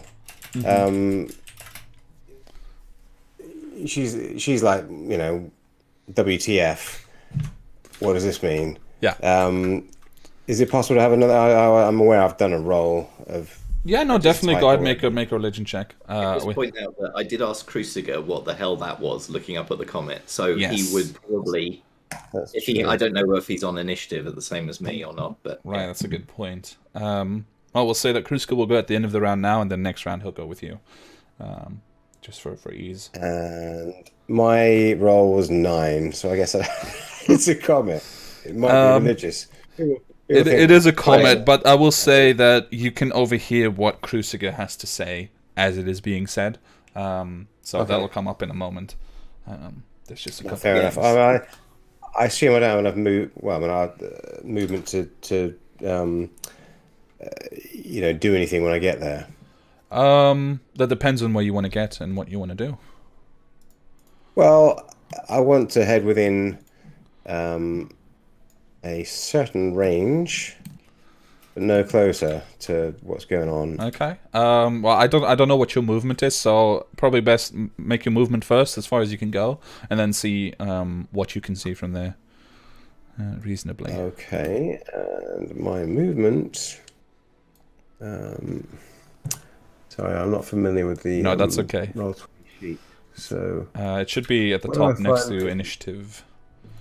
Like it's. Oh, okay. Yeah. So it's a basic 30 then. Okay. Yeah. My movement. Yeah. So you can move 30 feet. Theoretically, I would say I don't know if this would be something that Calcor is up for, but you could theoretically share the warhorse if you could support Talwan. That might be faster. Okay. I don't know if Calcor is okay with that though. That means sitting quite close to yes. Calcor, doesn't it? He's quite sweaty and dishevelled, isn't he? He is. And probably a bit smelly. He's not. No, he's not. He's not. He is sweaty. He's not dishevelled at all, and he's keeps himself. Yeah, he actually takes pride in his appearance. He's just not very good at it.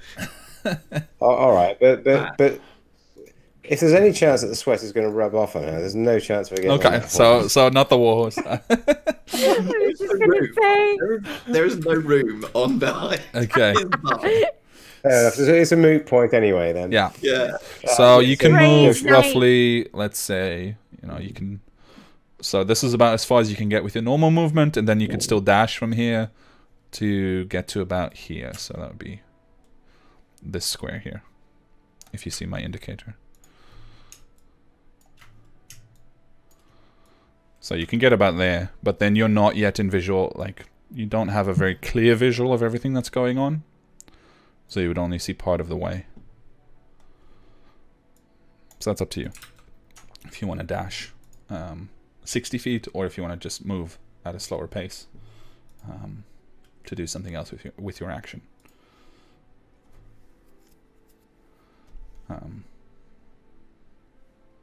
Tawan? Sorry, I don't think there's anything I can do with my action, so I might as well just use my action to go. Okay. Yeah, to dash. All right. So, you make it to here, and let me check if you have. Do you have bonus action dash as well? Not as far as I know. Right. No. Okay. Good. So, oh, right, and you bonus action messaged anyway. So you will get a reply from Beora, and you are on your way to the disturbance in the village. Okay. Following Tawan, we come to 2 more creatures here.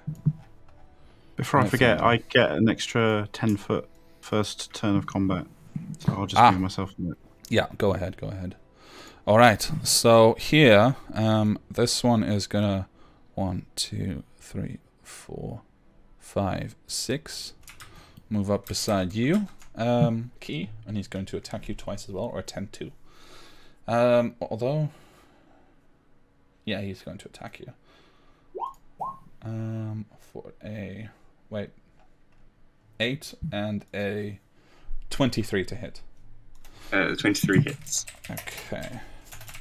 So first attack again, so that will be another 19 points of slashing damage as they attempt to carve into you and put you in the ground.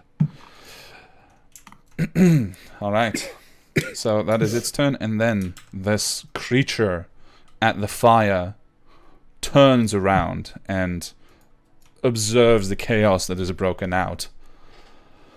And it says again, "Do not fear. Your suffering will end soon." And again, that voice just booms through the village. It will move forward and... Where is it? Here we go. It will move forward and it will make its attacks against Tamir. So it strides. And as it walks, Key and Ara, you can see that it leaves on the ground just fiery imprints that briefly seem to flare with an unnatural flame. Then it unleashes onto Tamir. First attack. Oh, it's not with advantage. Oh, it's auto-rolling advantage, okay.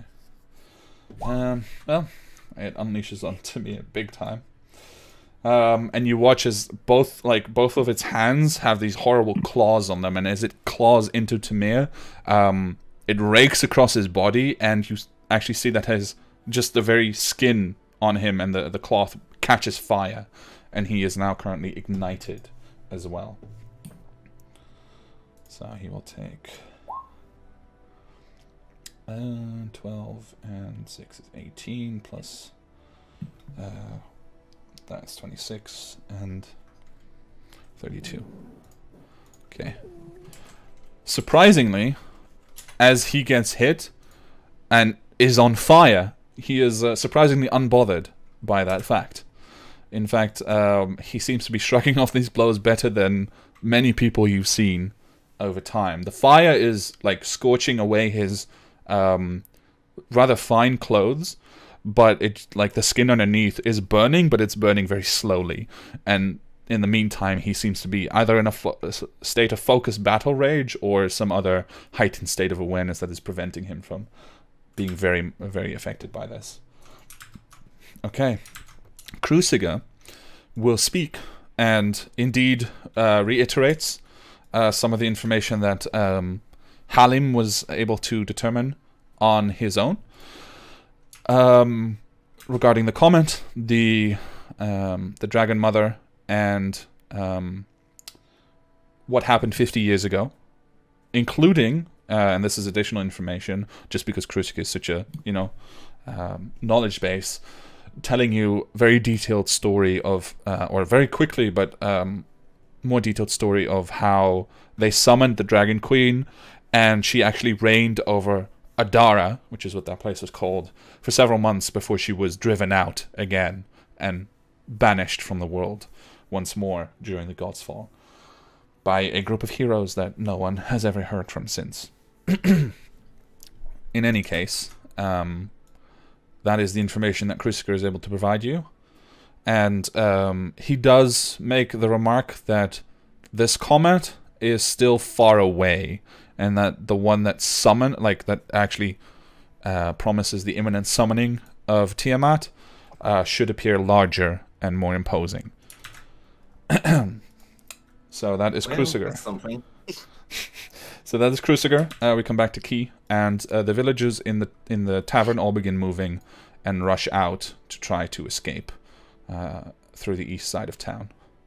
So I'll say they get to about here. Okay, Key, it is your turn. You are facing 3. Yes.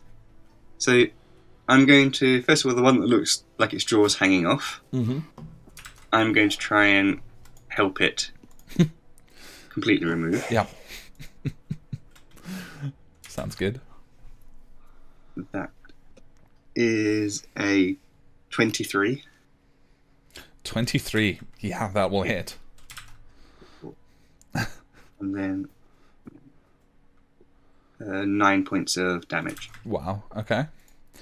So 9. Go ahead and make your next attack as well, if you are intending to hit it again. Is it still alive? It is still alive, yes. For the moment. Then yes, please. Another 23. Wow. Okay, roll damage again. 11. Okay. So if you'll permit me, I'll describe this as such. Oh, please do. You go to punch up, but you see the jaw kind of hanging open and the tongue lolling out. And with the one shadowy tendril, you just reach up and you grab the tongue and you rip it down, and the whole head comes down crashing towards the other punch. And the whole impact just crunches the skull so badly, just groans and then just drops at your feet, completely inanimate. You still have your bonus action of movement, so what else would you like to do? Yes, well...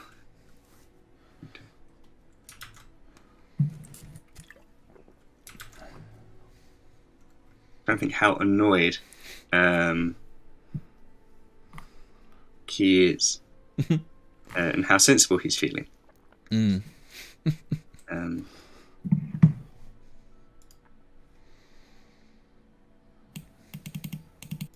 It's up to you.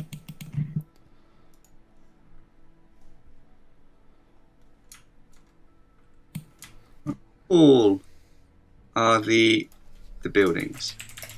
Is the house next to me? The house next to you is most of the houses are not that tall. So the house next to you is maybe just large enough to house a tall human, but that's about it. The warehouse is a bit larger, but it doesn't look like it has 2 stories. It's just a little higher, so maybe 3 or 4 meters. That's okay. But I reckon if I stand on the roof of the house next to me, I could probably reach 15 feet. Yeah. I think so. Okay. You'd probably want to move like a little further up on the house still. Yeah. But you definitely could, yeah. So in that case, I will use Step of the Wind to disengage. Okay, very nice. And the way he's going to do this, because, jump distance is doubled, so he's just going to kind of somersault over their heads to land on the side of the building and just kind of run up the rest. Very cool. Onto the roof. Very cool. So you easily leap beyond them and get up on the top of the building, putting yourself at a safe distance, so that they should not be able to easily hit you, even with the halberds, which do have a reach of 10 feet, but you can outrange that with your 15 feet. Okay, perfect. And do I have any movement left? You definitely do, because this only takes you 1, 2, 3, let's say 4 squares. So you still have, that's 20 feet of your, I think you said 35. So you can move 3 more squares. Is it a sloping roof? It is, yes. It's just a normal thatched roof that's like sloping towards the middle. So I'd kind of just like to just get over the crest. Okay, easily enough. So I'm slightly. Yeah. You know, yeah. So you're really kind of out of reach until you are ready again. Yeah, that's easy enough. Yes, please. Okay, perfect. So that is Key's turn. Ara, what would you like to do? I would like to take 2. So the big bad, he's had a few shots gone at him already, hasn't he? He's had one shot from you that. Oh, is that it? Plinked off of him. I Yeah. Oh, I see. I thought that like the other guys. I thought Key was attacking the big bad as well. No, he was attacking the small ones that are. There's currently just 3 of them in a row over here that you can see. Well, that's annoying. Okay, well, I guess the little one that's next to Tamir. Yeah, Tamir. Yeah. Yeah. Can I reach him, or does he have cover? No. You would suspect that from here. No, you have a straight line of fire, so you can shoot Cool. at him. Kevin, Yeah. So just quickly, didn't you say he kind of cleaned it in half with his 46? No, he made it double over, like the maul in the stomach, but it is still standing. Just barely, but it is still standing. Sorry. Yeah. So No, good I'm gonna observation. Yeah. I'm gonna take a crossbow attack at it. Okay. Yeah. I'll take the first one because I get a bonus action one as well, don't I? Only No, if I you have don't. the crossbow mastery. No, I feat. don't have the. I don't. Oh, that's shit. And then I can't do crossbow followed by a dagger, can I? No, because you need to attack with a light weapon. I'm pretty sure for the. Yeah, it's true. Two. That's annoying. Fuck. Sorry. No, it's fine. Fine. Then in that case, what I'm gonna do is I'm gonna hide. Okay, bonus action hide. And Roll then stealth again. I'm going. Yeah. Oh, that's not very good. That's a 9. Okay. Okay. So you step behind the. It's rather like this. You step behind the tree, and behind it you are well hidden. The problem is that anytime you step outside of it, there's only one place you could appear, and there's a lot of open Yeah. space. So it's very easy to Fine. see you once you step out in the open. Fuck it. Okay, fine. Well, that didn't work, so I'm still gonna go for that guy. And I'm gonna hit him with my crossbow. Okay, sounds good. I was hoping to go for someone else, but it's not working. Okay, fine. Sorry, that's cocked. Okay, so that is. I'm at +8. That is nuts. So 20. Shit. 20 shit. 22. That's not going to hit. But a 22 will hit. Yeah, 22. Okay, yeah, 22. So you swing out from behind the tree, you fire again, and you have an at least you count Tamir in this case as an ally, I think. Yeah. So you do get sneak Yeah, attack against Yeah, him yeah, anyway. exactly. Which is why I decided to go for that one. Okay, let's Yeah. go. Right, so my sneak attack is 6, 3, and 3. So that's a 12. 12 for And sneak attack. then my D10 is it's not very nice. 7. 7. Okay. Yeah. Nonetheless, as you fire off the bolt, it hits straight in the neck and pierces through, and you actually hear it clatter onto the ground beyond. But the creature just kind of looks in your direction for a moment, startled, surprised, and then just collapses to the ground in a pile. So Nice. that is a secondary kill. And Well done. does it did it seem like it was less responsive like the big bad was? No. They seem to be taking the full brunt of your attacks. Fine. Good to know. Yeah. Cool. Okay, so would you like to move? That's it. Where can I move somewhere where I can hide? You could potentially get behind the warehouse if you like. Like this direction, I think, would be possible. Yeah. Oh no. I'm gonna go for the next tree. Okay. This Go ahead and move tree, your this- go ahead and move your this token. tree there. There you I go. think that's Okay. okay. I think that's 1, 2, 3, 4. Yeah, that's fine. Yeah, that Perfect. tree. All right. So following Ara is going to be Tamir, and Hallam, you are right after Tamir. So let's get to Tamir, who, seeing the creature in front of him drop, just immediately goes into the next swing where he like breaks off the arrow that is stuck in his side, and he's going to take his 2 attacks against the large fiery herald that is standing beside him. And screw it, he's gonna recklessly attack. So he's going to attack with advantage. Why not? Why not? So that'll hit. So that is 30 points of damage on this crit. Plus 20 is going to be 50 points of damage. But his weapon is not magical. So as he impacts twice, you guys hear the slight like crunches and the grunts from Tamir as he's trying to impact this, but the herald only laughs in his face as it takes still a sizable hit, but not nearly as much as it could have from the blows. Okay. Then that is Tamir. Tamir is going to just move over to the side, just to give a better access for anyone else coming in. Then we come to Hallam. What would you like to do? Okay, so the first thing is finishing my movement to the window. Okay. Is the window open as I... It is not open, but it is a clear window, so you can look inside. Okay. What do I see? So let me move this into a direction that makes sense for you. So inside of the dining room in which you previously spent time with the magistrate and his wife, you see no one and nothing. The plates have been cleared out. The wine glasses are gone. The wine is back on the shelves where it should be, but there is no one there whatsoever. And the fire is also burning very low. It has not been tended to since you last saw it, as far as you can tell. What time did you say it was at night? I didn't say a specific time, but it is a little after sunset. It's not that late yet. It's probably like 8 in the evening, roughly. But it is still early in the year, so the sun does not still sets quite early. Okay. Still lacking information. So I will use bonus action movement as well. Okay.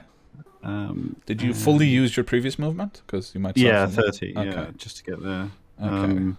So the next one I can get to the window here. Yeah. Yeah, you can definitely get there. Can I see anything through there? Yes, you look down upon a sleeping young woman. Great. That's unexpected. She is she's lying in bed with a book that she had been reading, like just fallen over her, and she is she didn't fall. Insight check. No, it's okay. You can. Okay, so so for my action, I'm gonna use movement as well. Okay. And just head towards the fight, I guess. Okay. I will say at this point the stream is narrow enough that you think you could potentially like long jump it. Ugh. Yeah, I forgot about the stream. 30 actually puts me in the middle of the stream. Yeah, you essentially you take the start of the leap now, and then you just get a little extra movement on your next turn to make the leap. Right, cool. All right. I'll try and do that then. Excellent. So, Hallam, you rush up and you get ready to jump across the stream. Looking now from where you are, you just see a roaring fire beyond the warehouse, which is actually large enough that the flames are kind of peeking over the top of the building. Okay. It's a surprisingly strong fire for what you suspect is quite a small, regular building in this village. I will shout out nothing. Okay. I mean the word nothing. Okay. Nothing is shouted by Hallam. Okay. Then from the east, actually, Tawan, you and Kalko are the only ones who notice this. Comes rushing from the small building on the east side of town. Comes rushing an older, slightly older man, who is freshly into his battle gear. He's got a shield strapped to his arm and a sword in his hand. He looks like an attempt at being a knight, but not quite one. And he's just rushing towards the danger and the flyer, having just managed to dress himself. Then we come to... Okay, we come to some bad guys. And Kalko, you are next after this one. So, just FYI. This one is going to move up besides its master, and it's going to attack Tamir twice with its... it doesn't even need to be there, it can just be there. With its halberd, it's going to... 1, 2... which both fail. So, you guys don't see most of this fight except for Key, but he's just fending off blows, and he's just standing alone before these creatures trying to kill him, keeping their attention while you arrive or help him as much as he can. Then Kalkor, your turn. Okay, Kalkor wheels round. Once he's on the horse, he's actually pretty stable. He's a very experienced rider. Yanks back on the reins, wheeling Jest around, and he sort of wheels it round, puts the shield back into place, and then his sort of like hair whips back as he does so, wobbles slightly on his saddle. As he leans forwards and his belly sort of goes over the pommel of his saddle, swallowing it up. But as he wheels round, he's got this sort of manic glee in his face. Just like old times, eh, Closia? He just rushes all the way. He like beats it into a gallop. Meanwhile, Jester will use the dash action, so he goes flying towards the bridge. He doesn't have to say anything to Jester. He does exactly what he needs to. So he goes down and across the bridge. Yeah. But as he's going over, he sees how far away the other, how far this like thing is. Yeah. And essentially sort of like carries on anyway, but then he sort of brings his sword above me, above himself, and sort of brings it down. And he goes, "Bring me your weapon!" And then he turns around, looks at it, and a blade appears right next to 60 feet distance. Appears right next to the herald, right, and attacks it because he can't get there. Okay, so that would be a spiritual weapon, correct? It is indeed, yes. Nice. So let me move you. I think I roughly understood. I think I get just across the bridge to the other side, but then and then come down and wheel it down towards the sky. But then 60 feet, like that weapon is easily enough to bring it within 60 feet of it as a bonus action. I think so. I think that definitely works out because you can spawn it like next to it and then still hit it. Yeah. Okay. So go ahead and make the attack with your spiritual weapon. Okay. 1 second. Let me just find out where the bloody hell it is. There we go. Spiritual weapon. Okay. Ooh. Okay, that's a 19 to hit. A 19 does hit. Woo! Yes. It's just a spiritual weapon. So yeah, it's just going to do 1d8 plus 4. And that is 8 points of damage. Okay, 8 points of damage, of radiant damage, correct? It's not the hugest amount, but... Yeah, no, but it's good. So as the weapon comes into existence, I assume a perfect copy of Seifert, yes. It just slashes down at the herald, and though it doesn't make a physical impact, it still cuts through and leaves this like glistening, what you would call a wound, but in like a celestial fashion. Leaves that on the herald, and it kind of looks over at you and just snarls. That is your action, bonus action, and movement, correct? Correct. Yeah, that's plenty. Okay, so at the end of your turn, it will, looking at you and frustrated with your attack, it will use its legendary action to call down upon you a 40-foot high cylinder of fire. crimson fire centered on you. And when you start your turn there, God. you are engulfed in flames. So at the start of your next turn, we'll deal with the effects of this. Brilliant. But I will summon, and it is quite large, I will say. So, it's roughly, hold on, 20, yeah, it's like this, roughly. Back into a moonbeam of some kind. Kind of, yeah. A moonbeam of fire. But you get the impression as it's summoned that it's actually, for a second, you think the comet is falling on top of you, but then it's just fire that rains down on you and engulfs you completely. Or scalding hot cheek. Through the teeth.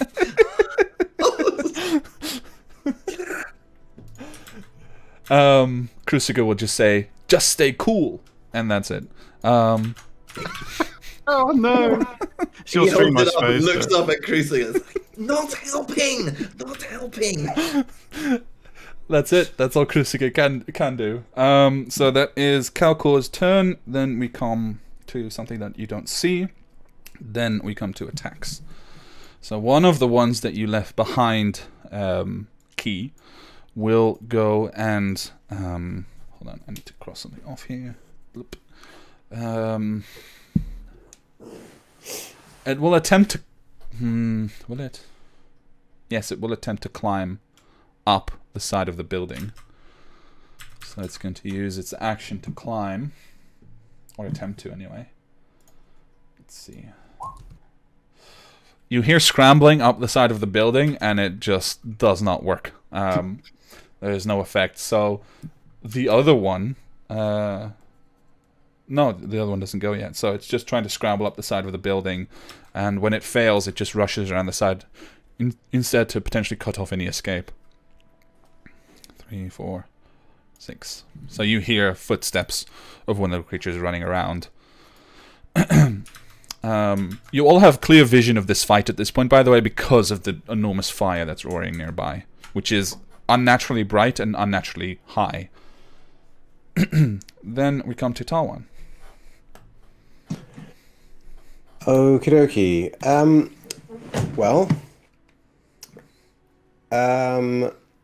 Just out of curiosity, from the distance I'm at, can I tell how badly wounded that barbarian chap is?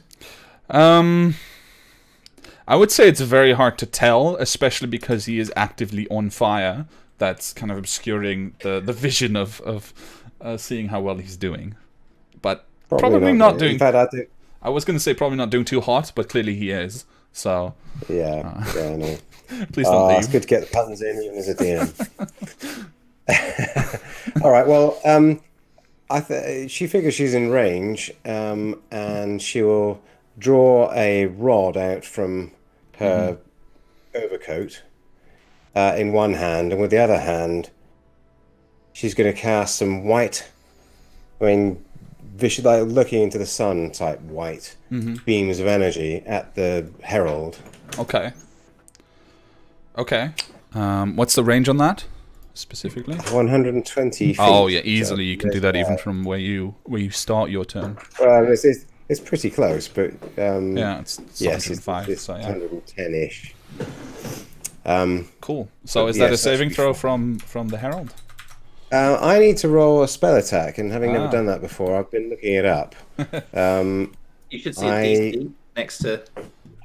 Yeah, if you're not sure, you can always. Yeah, are you using Are you using the D&D thing? I'm not using D&D Beyond. I'm using Roll20. Yeah. Okay. It will be in the center of your character sheet. There's an attacks and spells section, so if the spell is on your character sheet, it will appear there. But otherwise, it's just a D20 plus your spell attack modifier. Let's assume you set it out correctly, because I can't honestly see a section for attacks on this sheet at all. So let me just navigate you to it. But nevertheless, I've looked up spell attacks. Yeah. It's an Eldritch Blast. Okay. It's easy enough. Like on the sheet that you're on now, at the top right, it says spell attack bonus. You just roll a d20 with that spell attack bonus. And I believe because of your level, you have at 5th level you have 2 beams, so you can make 2 spell attacks. 2 beams, I do. Yeah. So that I don't need to add anything on to that spell attack bonus in terms of proficiency, because that's included. That's all in there. I have a bonus from this rod that I'm holding, so I'll add that to it. Yes, and then that goes on top. That's my thing. To both the attack roll and the damage roll. And to your damage roll... I'm not sure about the damage. Yeah, because it's a general... No, it says attack rolls or saving throw DCs are my attacks, but it's not kind of spell, so I don't think it is. What a terrible thing. Well, I mean, I'm looking at... no, you're right, you're right. Yeah. I'm sure it's right. So, yeah. Yeah. Okie dokie.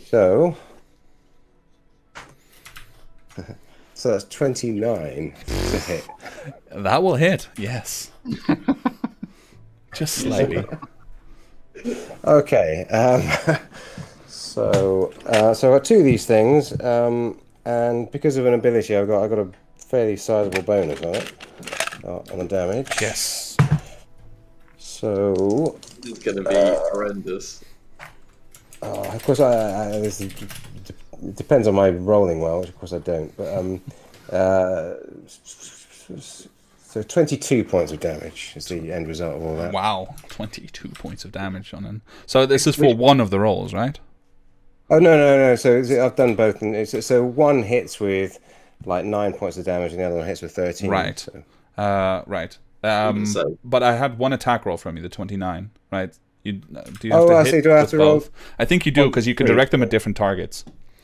Okay, well, let's see. Right. Well, I mean, okay. I mean, it's unlikely you miss, but well, let's roll again for the attack, and then I can roll randomly if I need to decide which one. And that is 31 to hit. Also hits, so 22 points of damage. Beautiful. And that is force damage, if I'm right. Which I don't believe it has any resistance to. So, as you described them, brilliant bolts of white, correct? Yes. Shoot forth from, I believe, actually, with the Rod of the Packkeeper, you can channel through it. So, essentially, like almost like a firework, you can just shoot at the creature and both impact and where it was previously staring angrily at the engulfing flames that it had summoned upon Calcor, it now turns its attention to you. Is there any problem? Having said that, I haven't actually moved. You have not, so, no. I could use my movement to duck behind the cover of that building from sight anyway. Let's just see where I'd have to be.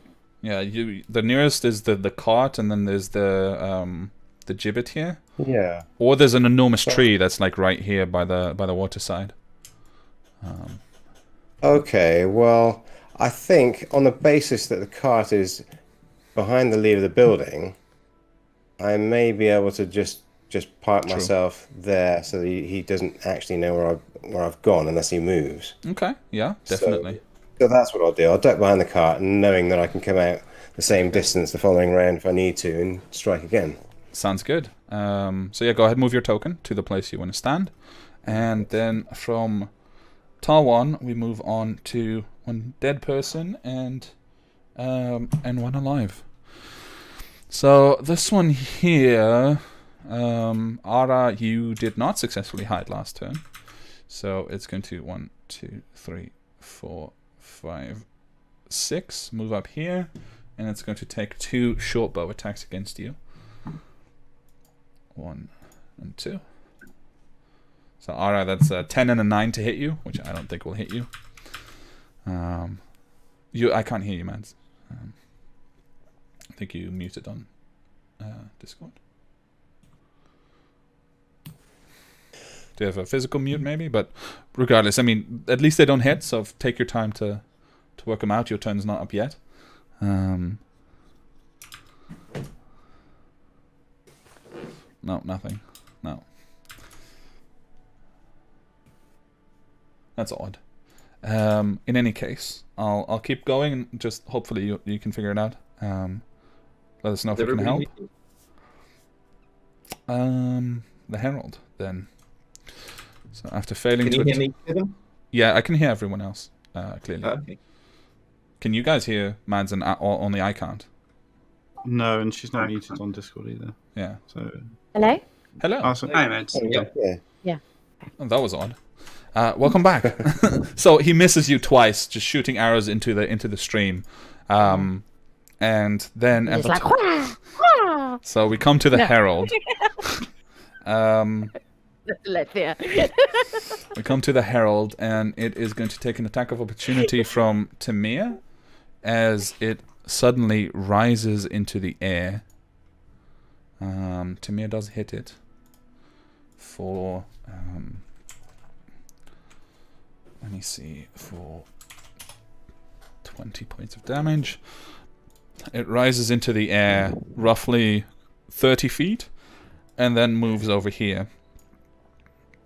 So it's currently flying 30 feet above the ground, able to just peer over the top of the warehouse building, and seeing not who it's looking for just yet. Talwan, you did manage to successfully hide from it at least a little bit. It will instead. It will instead use its fiery lance attack. So it shoots. So for that, it would actually have had to move this way because it could see along the way. But it shoots in a 5-foot wide line for 60 feet. Ara, you're going to have to make a strength saving throw as it shoots a fiery gust at you, trying to put you down. The DC is... What have I done? It's currently just trying to take out whoever it can. But the DC is 16 on your saving throw. So I do a saving throw? Yeah, strength saving throw, specifically.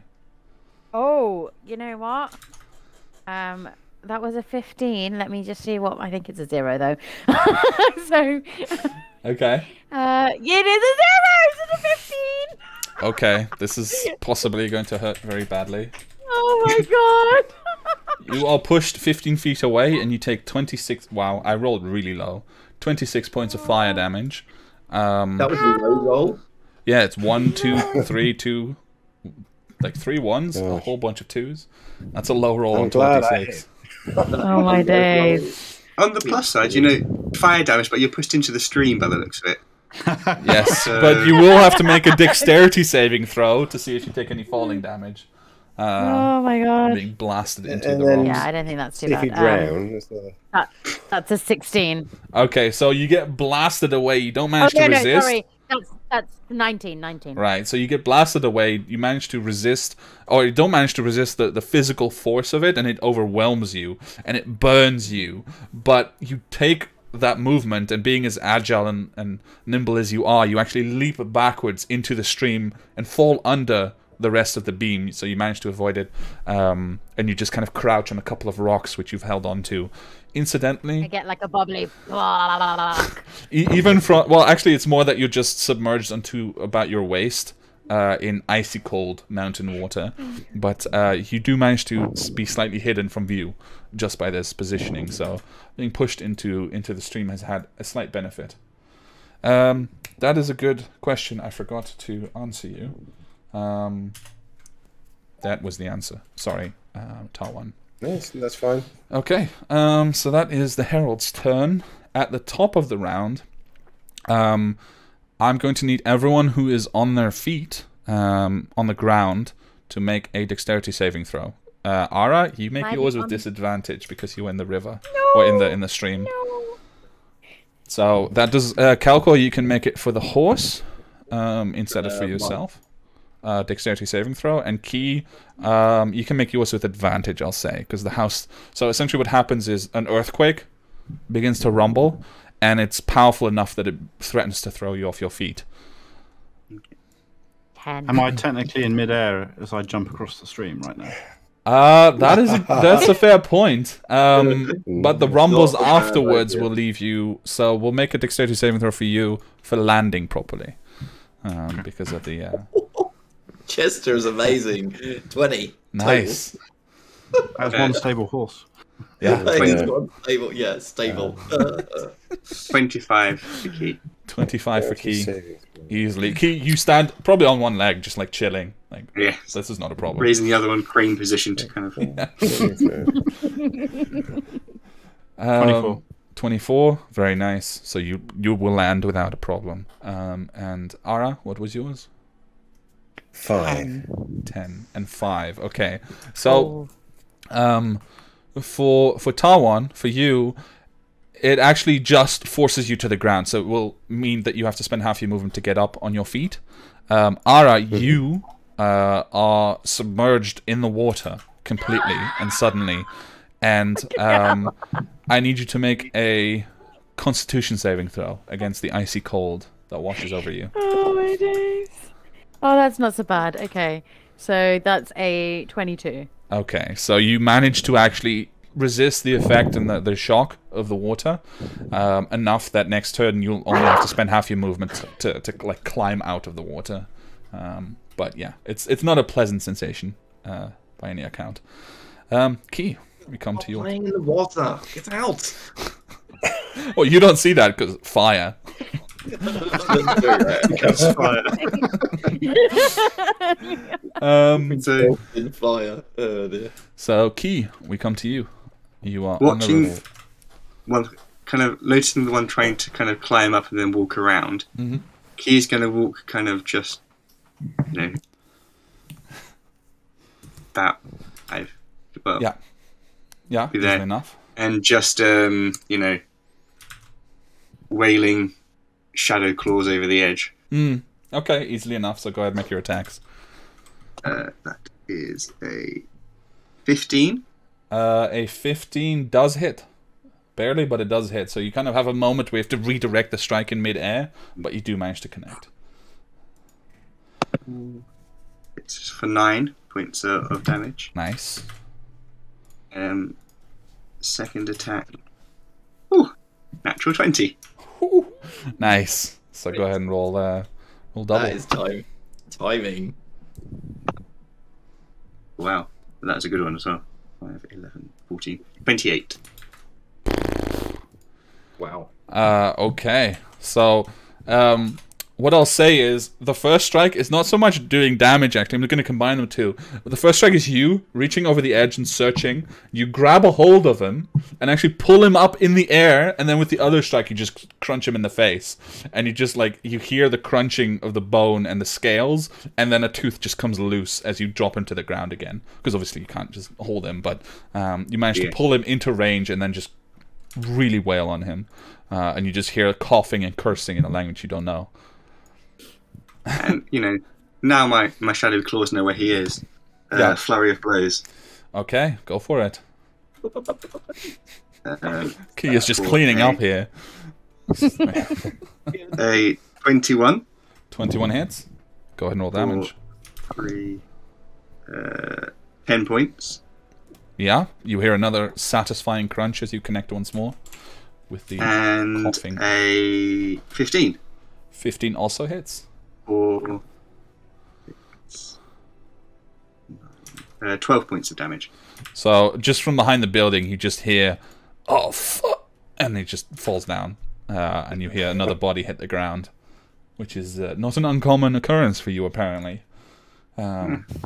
So that's your. You moved 5 feet, I think. So you still have the rest of your 30. So I'm gonna kind of around the back, so the 5,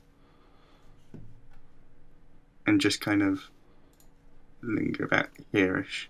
Okay. 1 second, I'll reveal so you can see. I mean, you're on the roof. You don't actually On see the the roof, inside, yeah, but no. otherwise you can't see your token. There you go. Okay, so yeah, still on the roof. You get a better view. You see Tamir, who's facing one of the remaining scaly creatures, and then you see the herald just floating in the air. Next up is Ara. What would you like Okay, to do? so I'm gonna stand up. Mm-hmm. I'm gonna poke my head above the side of the thing. Yeah. And I'm gonna bank, and I'm gonna try and hide. Okay. I mean, that's easily enough done, so go ahead and roll your stealth roll. You're kind of, it's more clinging to the side, because despite the depth, the stream does flow quite quickly here.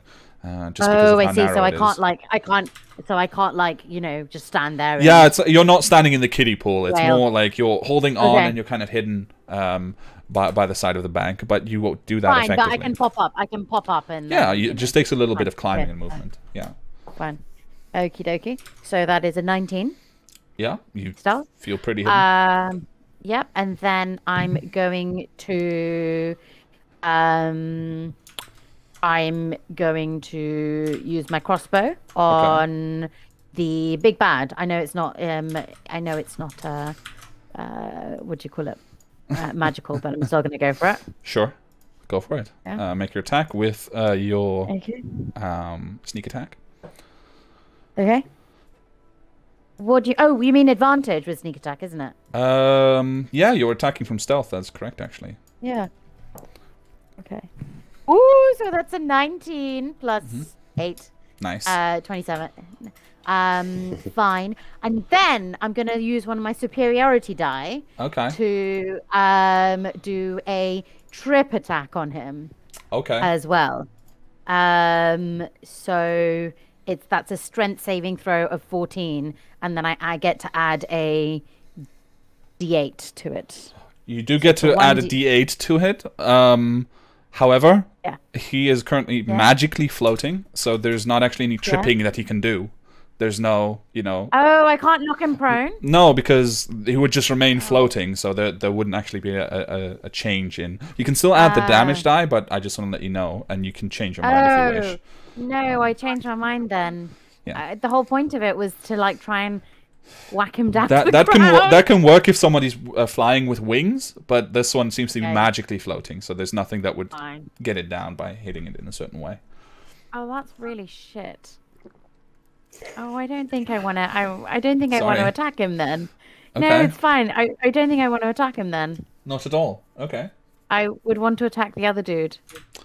Yeah, go for it. The little dude. Yeah? Yeah. Do you want to trip him? Should I roll again? Yeah. Nah, I'm not going to trip. I'll save it. All right. So you just kind of clamber up the side using probably like 75% of your movement, and then you just kind of peek up like it's almost like you're in a trench. And you just pop up, take a shot, and then duck back down. Yeah. So I'll use a d10 plus my 3d6. So my d10 is a 6, and then 6 plus 3, I think it is. Yeah, 6 plus 3 is 9, and then my 3d6 is 1, 2. What did you roll to hit? 3. 27. Oh, right. Or do you want me to? No, it's fine. Yeah, do you want me to re-roll? No, it's good. It's good. I just didn't remember if you had. Yeah. So that's a 10, 11 for my my sneak. 11 for the sneak. So the total is how much? It's 11 for the sneak, and then it was 6, 9 for the so 20. Total. Okay, so you pop up, you nab him. Immediately he looks over to you because of course that gives away your position. But you do get him really good, and you can see there's like a bit of blood that begins pouring out of the wound where the bolt is, and he just kind of rips it out and holds the place, but he does know where you are now. Okay, that's the end of your turn. It's going to be Tamir and then Hanem, so get ready. Tamir is just going to take his 2 attacks against the remaining guy over here, since he doesn't really have anything to do up in the sky. And he is going to recklessly attack again. Yeah, that'll hit. 25 and 23. Yeah, so once again, Key, you just watch Tamir literally still on fire. And by the way, he does take damage from that. Because I forgot last turn. So you see him like burning, but with this quiet determination, or possibly rage. Like you've heard of this kind of rage state. You just see him swing the maul again, and this one also doubles over at his feet and begins coughing up. Is still alive, but barely. And then we come to Hanem. What would you like to do? I'm having a serious faff moment behind all of this. So this warehouse, that's on fire, is that the one with the red box around it? The one with the red box is on fire, but it's a house. It's not a warehouse. The only warehouse is the one that's right in front of you. Okay. So the house is on fire as well? Only the house is on fire. Oh, only the house is on fire. Yeah, the warehouse is just my landmark that I was using as reference. Okay. What kind of house is it? It seemed to be a regular residential house for a family. When you walked into town, you had a brief glimpse at it. There were some people walking in. Seemed to be a small family that lived there. So Like nice drapes. Not anymore. It is now a horrible, horrible inferno. But you said something about the fire not being natural. So it's The fire does not appear really natural, high. just by the sheer amount of material, and you would never have expected the fire to be as large or as intense as it is. It's like something is keeping this inferno going magically.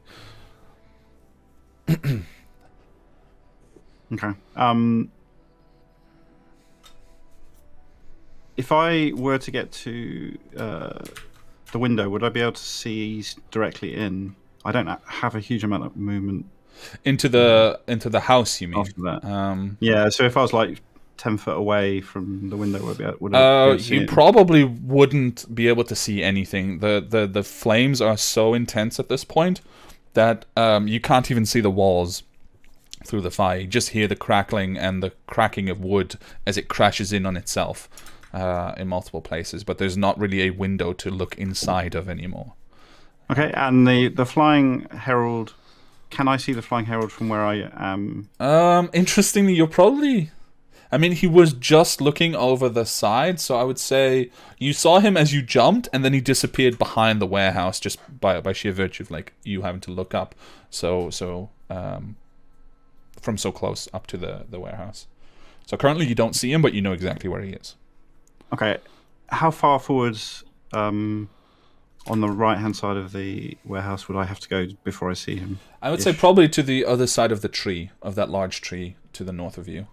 Okay, I'll just move there then. So that's probably just my movement, isn't it? Yeah, I think so. So, okay.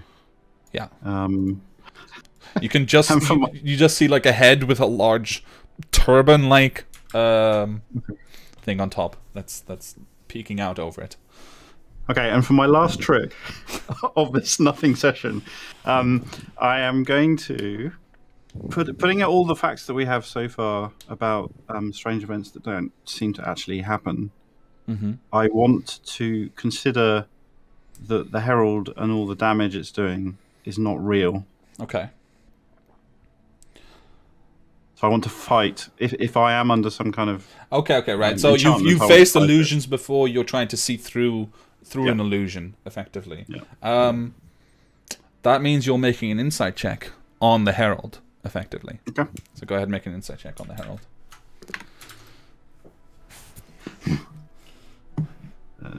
10. Seems pretty real. Pretty real. All the fire seems really real. All the shouting and fighting seems pretty real. Nothing stands out to you as being an illusion at this point. Where the bloody hell did this thing come from? All right. Cool.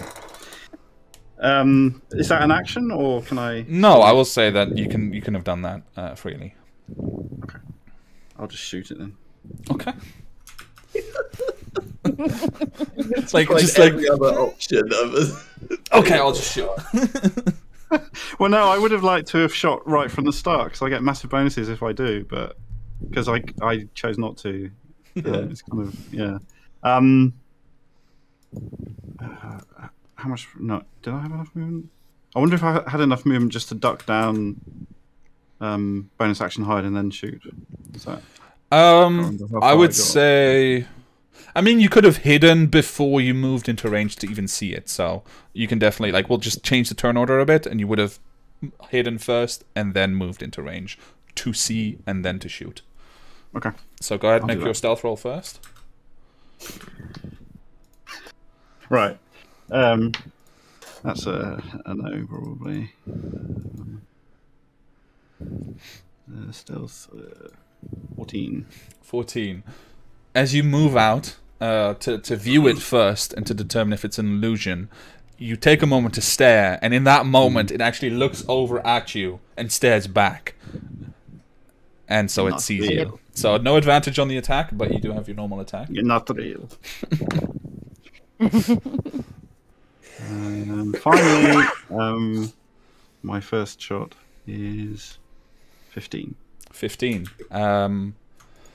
15 does not penetrate its armor. So as you shoot, probably what happens is actually the look that you get back from it, plus the unusual angle that you're shooting at, happens to throw you off just enough that your arrow, so perfectly placed usually, just happens to hit the side of the building.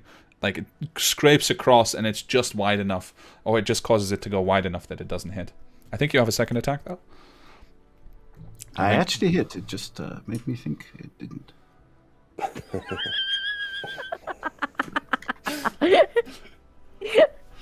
Delusions are also deviancy, just FYI.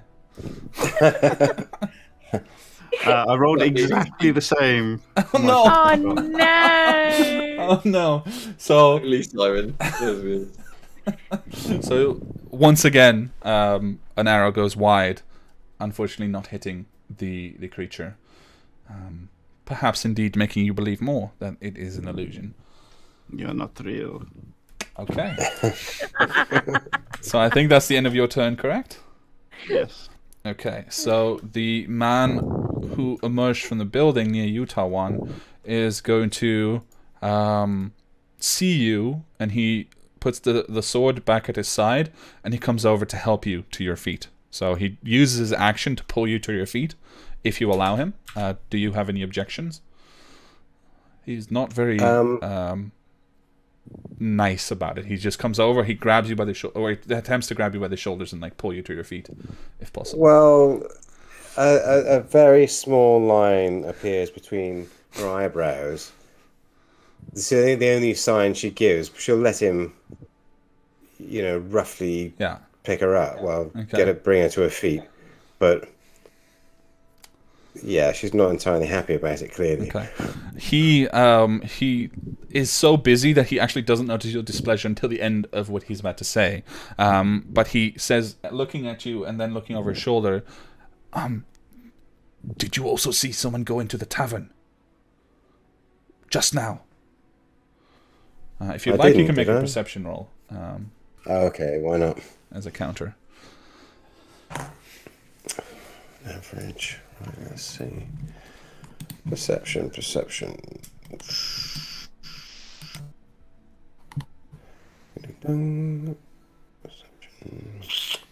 12. Okay. You did not see whatever this man might have seen. No. What entered the tavern? I think it's a distraction. Stay here. He clearly doesn't seem to know who or what you are, so he's just treating you as a guest that's in distress. So he's, stay here, hide. And then he uses the rest of his movement and action to dash towards the tavern. She'll shake her head as though the man's just covering for wanting a beer. As he runs, the scabbard does come out, or the sword comes out of the scabbard again. Okay, so that is him. Then these are dead. There's only the one left by Tamir. He's going to try to kill Tamir. In a futile effort, probably. 1, 2. Oh, the first one does hit. So, Tamir takes a hit there. And then, Kalkor, you must make a dexterity saving throw. Okay. Okay, what was it? 18 plus... 18 plus... 18 minus 1. 17. 17, okay. You take half of this damage. Okay, hang on a minute. Is that a saving throw for half damage? Yes. In that case, Master Shield Evasion, Cruciger to the rescue. Nice. I take 0 damage. Yeah. But please roll the same saving throw for your horse. Oh, okay. Come on. Oh, just What's that? Jester, right? Yeah. Oh, Jester. He So got a 16. I don't know what he probably can has roll. decent dex.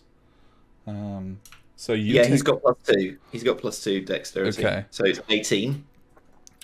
Okay. So you take no damage. Jester takes half damage, so Jester takes 7 points of damage of fire damage. Of fire damage. Yeah. Okay. But Jester is a hardened warhorse, so Jester does not scare or buck or do anything out of the ordinary. Just gets ready to move at your command. Alright. Thanks. Let me just make a note of that. He's still alright. Jester is okay, Yes. everybody. Dear. Right, okay. Second. 18 to 12. What's damage left? Right, okay, cool. Okay. Yep. Now what? Now it is your turn. Okay, bursting through the fire. This thing's hovering about 30 feet above the Yep. ground. What's is- the maximum? I'm on a horse, and I've got a sword, and if I was to stand up in my saddle, do I think that I could get to, say, 25 feet above? The horse is tall. You would... I would probably like- give you closer to 20 total. I'm just wondering, because basically he's got a thing called telekinetic shove, and he can pull something 5 feet towards him. Okay. If it fails its saving throw. So he uses it to pull people around basically, but he's wondering if he can get this thing and grab it down to him and get it within range. Roll a straight d20. Okay. That was a 1. So unfortunately, in this instance, Calco does not think that he could get in range. Okay. With that particular In that move. case, that couldn't be new, rather. In that case, he will. Is that thing 20 feet from where the sword? Where it? I guess if it went. Yeah, up, it then moved up and then moved 20 feet, but it moved past the sword, so the sword would have to move about 35-ish feet right now to get in range. Move 20 feet at a time. So, okay. In that case, he will do something really stupid. Because he's in the thing. It's like he's like bursts out of the flames and he goes, "Fight me!" Okay. and goes racing towards it. Okay. Now he slows down the horse as he does it. Right? Okay. So yeah. So basically, this is. Let me just make sure on this one. Dear, this is not a good idea. Okay, this is compelled duel. Right. So the wisdom 15 saving throw. Okay. Let's see here. Range area 30 feet. So I need to get within sort of 30 feet. So he's going to ride close enough to get within 30 feet. Okay. Yeah, I might mean, you'd probably have to potentially get like pretty much under it, or exactly. almost. Yeah, so he's probably gonna. What I might do is get Jester to ride like straight past. Okay. So basically, he's gonna try to get within 30 feet of it and then slow down and stay. Okay, within we'll 30. say like at least you get to here, and then you can still move a little after because it's not your full movement, regardless. Like this is 50 feet, and then you know the rest of your movement on Jester. Okay, cool. So then the next thing, and I'm just playing a little bit of game stuff here. So then the next thing is like I've still got my action. So he's going to use his action to dodge, and he's going to tell Jester to use his action to dodge. Okay. 1 second. So, for a moment, you feel the power that you invoke, Yana's power, overwhelm this creature, and then it just looks down at you and says, no. And it just resists anyway, using one of its legendary resistances to shrug off the effect. Coward! Coward! Just, it looks at you with such strange disdain, as if it considers you entirely beneath its notice. Okay. So that is action, bonus action, movement. You still had more movement on Jester. So I guess if it didn't work, then he would probably go carrying on about 60 feet. Yeah, so I guess if it didn't work, then he will just move his full movement. But he's not going to use his action is to dodge, and so is mine. Okay. Well, you know the full movement of Jester better than I do. So go ahead and move yourself and Jester. Yeah. In the direction that you go. Yeah, I will do. Okay. Excellent, excellent. Okay, so Calcor. Then we come to a flash of light from the tavern, which anyone, so Ara, Halim, Tawan, all of you who have vision of the tavern at this moment, who are not actively looking in the other direction, or like Key are just very far away. Key, you maybe see it out of the corner of your eye. See from the windows just a brief, pure white light which shines forth. You're not sure what it is or why, but there's just been a pure white light. I knew it. That is that. Then we come to the last guy that is alive, which is this fella here. 1, 2, 3, 4, 5, 6, and he readies an attack for the next time he sees you, Ara. So he's going to wait for you to pop up, and then he's going to shoot his own bow at you. So is the one by... The one by Tamir already attacked him. Yeah. Sorry. Let me see. So then we come to Tawan. It is your turn. Okie dokie. Let's just do a quick range check. Oh, pants.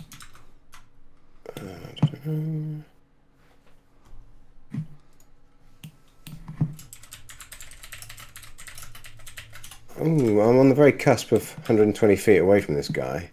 Yep. I think I am. If I measure it from the edge of my token to the edge of his token, it's just about 120. Yeah. But tell me what you think. Well, there is the height difference as well. So you might want to take at least a 5-foot step towards him just to get really within range. Yeah, no, fair enough. So this structure south of me, what is it?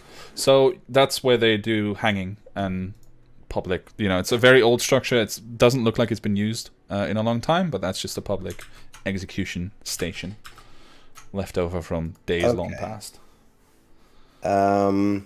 So is it just a basic framework with a platform, or does it have sides to it? No, it's just a basic framework with a platform. Okay. All right. Well, I'm going to use a bonus action to send a message to Halim. Okay. Now the question is, do you want me to type that to you both, or should I just spit it out? If you would prefer not to tell everyone immediately, then go ahead and type it to us both, or just type it to one and copy paste to the other. You want me to go running to the tavern? I have been running everywhere. Why not? We'll do anything else. Correct. Oh man, it's good exercise, you know, so you don't end up like Calcor.